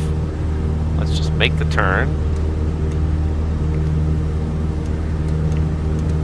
If anything, it's struggling to maintain altitude now that I've got the power back, or it just could be that I can't trim to save my life. Also, we are going around a corner. Alright, 5 minutes and 52 seconds. So another 10 minutes basically combined between this and the next section. And we'll be at the next airport. And basically, that's what we're going to do. Up ahead, the rocky shores on either side of the river will narrow to form a channel. Yep. Make your way through it. You should be able to see an archipelago in the distance. Yep. I think I do. Make your way there. Don't see too much in the way of like roads or anything on either side of this, hope.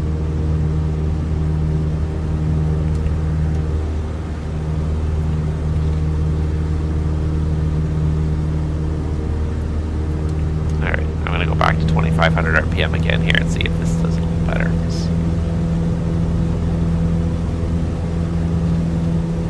I feel like I'm getting more power out of it at 2500 RPM. It's very rugged. The whole trip has been very rugged. Like, out of the, probably this has been about 11 hours I've been flying this trip, I've probably flown along a road for maybe 30 minutes of it, maybe an hour. There have been a few stretches where we have been kind of flying along roads. I remember that at the on the, what was it, the last leg of episode 2. Was it the first leg of episode 2? Where we were flying along until we reached this sheep farm at the end of the road, this ranch at the end of the road. But yeah, for the most part, it's beautifully rugged country. Not a Tim Hortons to be seen. No, the nearest Tim Hortons is probably at least 5, if not 8,000 miles away, unfortunately. So got to make my own coffee down here. Now I could probably bring my own Tim Hortons coffee. I'd probably be okay with that. I love it. Not a Tim Hortons to be seen. That's how you know it's really rugged. Also, there's no roads, no buildings, no power lines, no cell towers. There's probably, I'd be curious to know what the cell phone reception is like down here, but probably most of the way there's been absolutely zero cell phone reception. We've overflown a couple of cities too. We've overflown like at least 3 cities of a decent size. 4, now that I'm trying to think about it. 4 cities of a decent size. So we have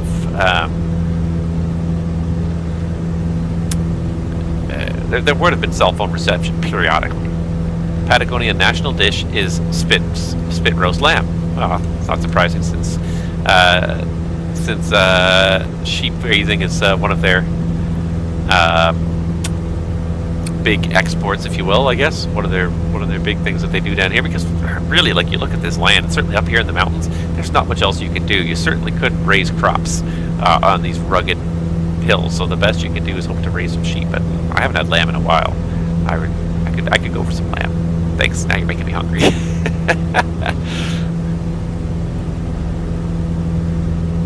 All right, so go straight ahead until you hit that archipelago, and then from the archipelago, it's a short jump to the western shoreline of the lake. There you should see a river opening that runs southwest. Follow the river through to a small town called Cochrane, just to the northwest of the town is your final airport. Not a bad place to finish up your tour of Patagonia. Alright, so continue looking for a river on the far side. So we gotta get over this island chain here, and then get over the far side, and we're looking for the town of Cochrane. And I was also reading, if you get a chance to read up on it too, when I was kind of putzing around on Wikipedia and Google Maps looking at various parts of Patagonia, there's apparently a cute little narrow gauge tourist railroad on the eastern side of the Andes, a little bit farther north from here still, but this little narrow gauge railroad that never really got quite finished. It was built in two halves. They never quite linked the two halves together. Now the two halves are two separate tourist railways. You can actually come down here and ride the narrow gauge steam railways, but I think it's also still, from what I can tell, and it was a little bit hard to tell because a lot of the pages were in Spanish, but from what I can tell, it's also still an operating railroad as well, because it's one of the only, it's not the only transportation link. There are roads now in these areas, but it is still a transportation link as well between some of these various towns.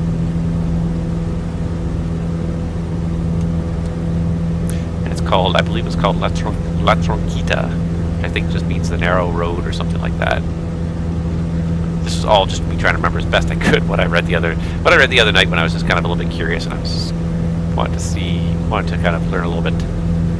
Okay, so we're just about coming over the islands here, so let's read this again. From the archipelago church up to the western shoreline of the lake. There you should see a river opening you can follow that runs southwest. So, is it here? I think it's here. Runs southwest, follow the river through to a small town called Cochrane, just to the northwest of the town is your final airport. Alright, so are we over these islands yet? Just about. That's just about right, 552, that's pretty good. So I wonder if it's this one here. Because it doesn't look like there's really too much. I mean, there is another river kind of right here, but I feel like this is a little bit more major, and I think I see some buildings over there. So let's just restart here for a second. So 3 minutes and 32 seconds to the Cochrane Airport. Less than 5 minutes to go on our Patagonia bush trip here. And what an epic trip it's been, though. Just going on, and I get into this mode too. Like, I really do. It's almost, I hate to say like a trance, but it really is. Like, you just get into a mode when you get going on this trip here, and you're just flying the airplane. And you're just constantly your feedback loop. You're navigating. You're constantly monitoring the altitude, and then when you stop, it's almost shocking. I think I do see. I think that is Cochrane over there. But then when you stop all of a sudden at the end, and now you're no longer moving, it's shocking, because your brain is just sort of it's in this mode. All right, so yeah, so this river does meander kind of here to the southwest, and I think I do see a town just around past that next hilltop there. So let's just keep it level through the turn.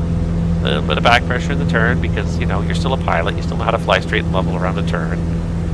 If I try, I can fly a turn without losing altitude. The trouble is I just get distracted when looking out the window too much. And as soon as I do that, as soon as I look away, my altitude control goes to hell. Alright, I think I see the town coming into view there. There's definitely something there. Let's see if we can spot this airport. Do I even need to look at a picture of it? Is it paved? I think it's a little paved strip there on the northwest side of town. Anyway, let's have a look-see as we come around the ridge here. I don't see it, but just give it a second. Just give it a second. It's going to be somewhere off on this side. Oh, that's it right there, isn't it? That's it right there. Alright, probably shouldn't pull the power up too much just as I'm going over top of the ridge, but you know.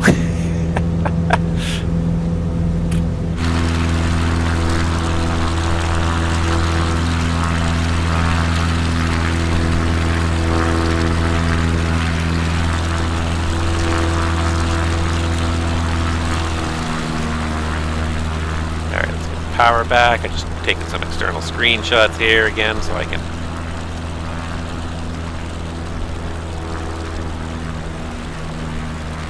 have something to put on my title card. And access to therapy. Hello, Captain Nabs. Hello, access to therapy. How are you? Welcome to my live stream where we are just about to do the final landing of the Patagonia bush trip in Microsoft Flight Simulator here. If I can get down to that runway, but I'm much too high up. So let's just see if we can't do some S-turns again. Also get the full flap out there because that helps deepen the descent quite substantially. And that is the town of Cochrane. I'm not even sure if we're in Chile or if we're in Patagonia, or if we're in Chile or Argentina. I'm not sure which we're in anymore. Wow, we are really quite substantially high over this runway here. Trying to kind of do some S-turns. Fortunately, it's a long runway. If we don't land in the first 1,000 feet of the runway, in this case, I think it's going to be okay. But, oh, no. Oh, this is terrible. I am so high above the threshold of this runway here. I don't know if we can pull this off. Maybe a little side slip action here today, or a little forward slip, I should say. But even that is just not quite doing it for me here. Come on. And then I try to put in full rudder and my chair goes backwards. It's always the fun part. Okay. No, we're not going to do this, are we? Nope. Okay. Go around. Unfortunately, I just was too high as I came over that ridge. Couldn't quite get down in time, so let's just come back, do a circuit, and let's do a much smoother approach the second time around here.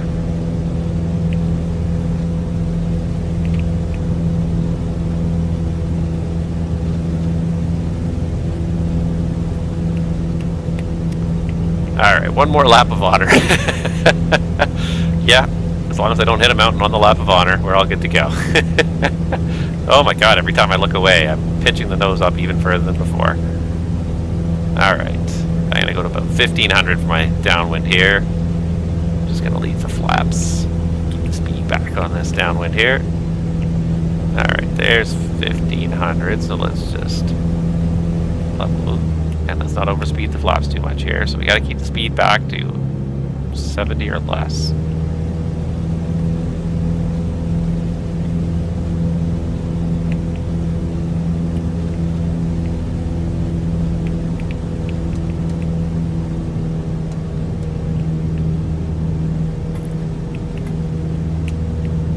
I am not trimmed for low speed flight, that's for sure.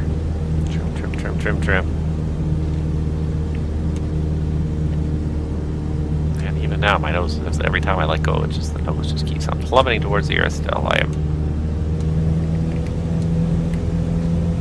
still not trimmed properly here. Alright, that's okay. Sometimes you gotta know when to call it. Do bush pilots carry parachutes?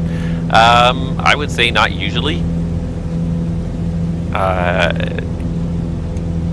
wouldn't say never, but I would say not usually.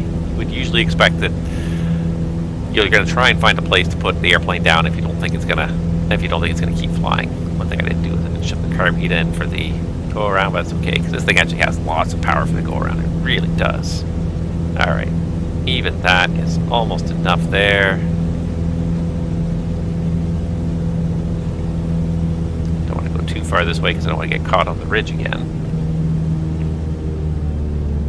All right, carb heat is still out. Yep. Alright.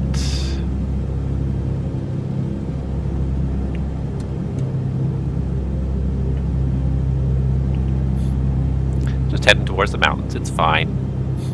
Just aimed at the mountains, it's fine. Even now we're still pretty high, but don't gain speed. What we'll do is we'll get another notch of flaps and that will help with the drag and so you can get a second notch of flaps because even coming across here we are still pretty high, but not as high as last time. Definitely doing better than last time. 500. Because there is still quite a few high trees and hills on this approach here, so you definitely don't want to come in too high. And we're definitely better than we were last time.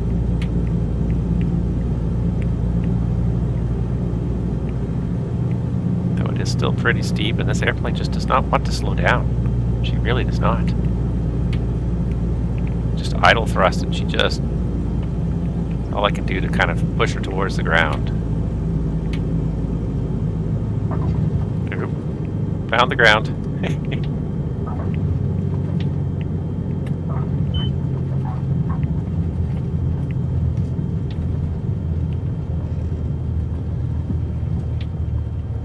Alright, I don't even need to necessarily taxi anywhere.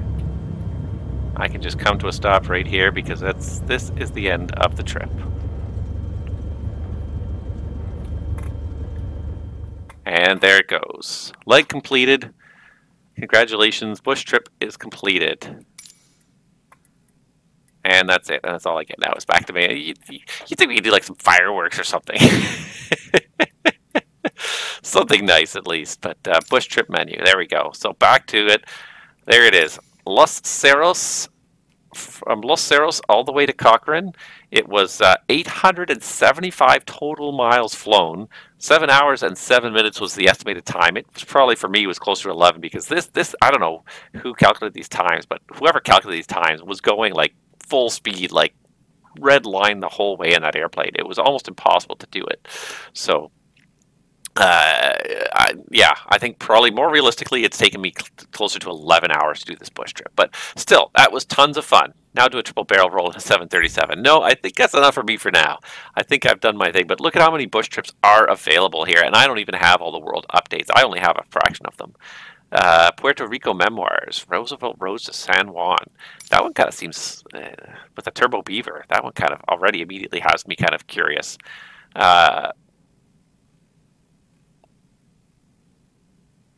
Yeah, this bush trip explores Puerto Rico with a circumnavigation of the island.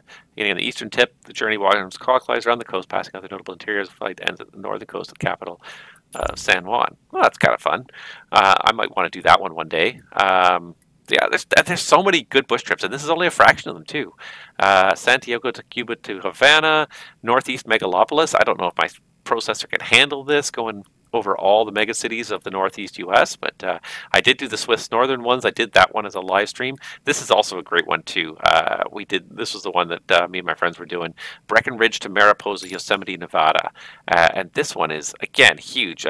Almost 900 miles, almost 10 hours of flying, and it's got a crazy number of legs here, 25 legs. And as you can see, we only got about halfway done before we eventually kind of. It's not that we gave up on it; it's that it just sort of petered out. We just sort of we stopped. We ran out of time to kind of do it. We just stopped doing it. So, but yeah, there's just so many available. So many of them could be so fun. I've done part of this Germany one here, Haiti and Dominican Republic. Yeah, we've done some of the Aloha Hawaii one, Vancouver Island, New Guinea. And this is just the world updates I have. I don't have pretty much any of the European world updates installed, so all of them have different ones. So it's a great way to spend some time in the sim getting used to certain airplanes. As you can see, each one's got a different airplane, and it's a great way to just see a different part of the world that maybe you're not used to. This one also seems like it's fun. Austria. Start in Vienna and end at Hohenems. It's so many beautiful landscapes that you get to see through doing these. So I will probably do another one of these as a live stream at some point, but not for a little while. I think I'm gonna go back to, because honestly, I'm exhausted from doing that. Just even those 4 legs we did tonight, less than 2 hours worth of work. I'm exhausted, mentally exhausted from that. So I find that airline flying is actually less exhausting just because I'm very into it. I know it. Avalon to the Sea Ranch. This one too. Catalina to the Sea Ranch.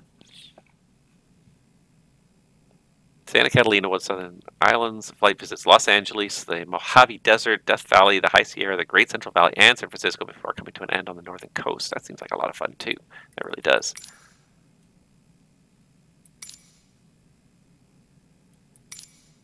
Baker, Shoshone, Furnace Creek, Lone Pine.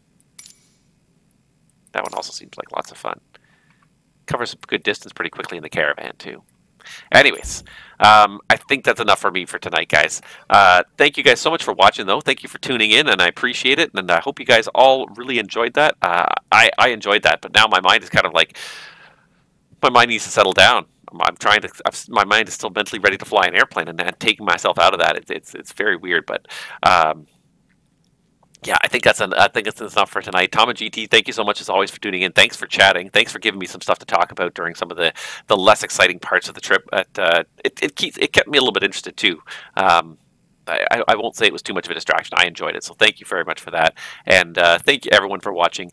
I hope you've enjoyed this, and stay tuned to my Discord, to my Twitch, and my YouTube channel.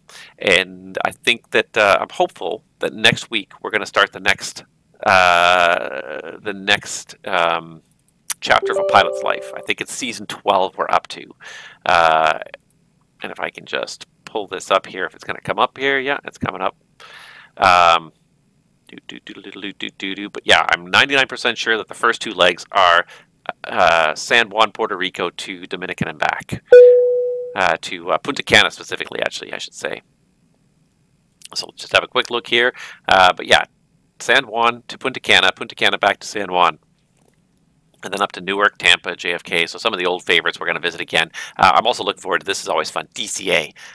Hoping for like the river visual 1.9 in DCA. That is one of the most fun approaches to fly. It'll be interesting to see how the Airbus handles it.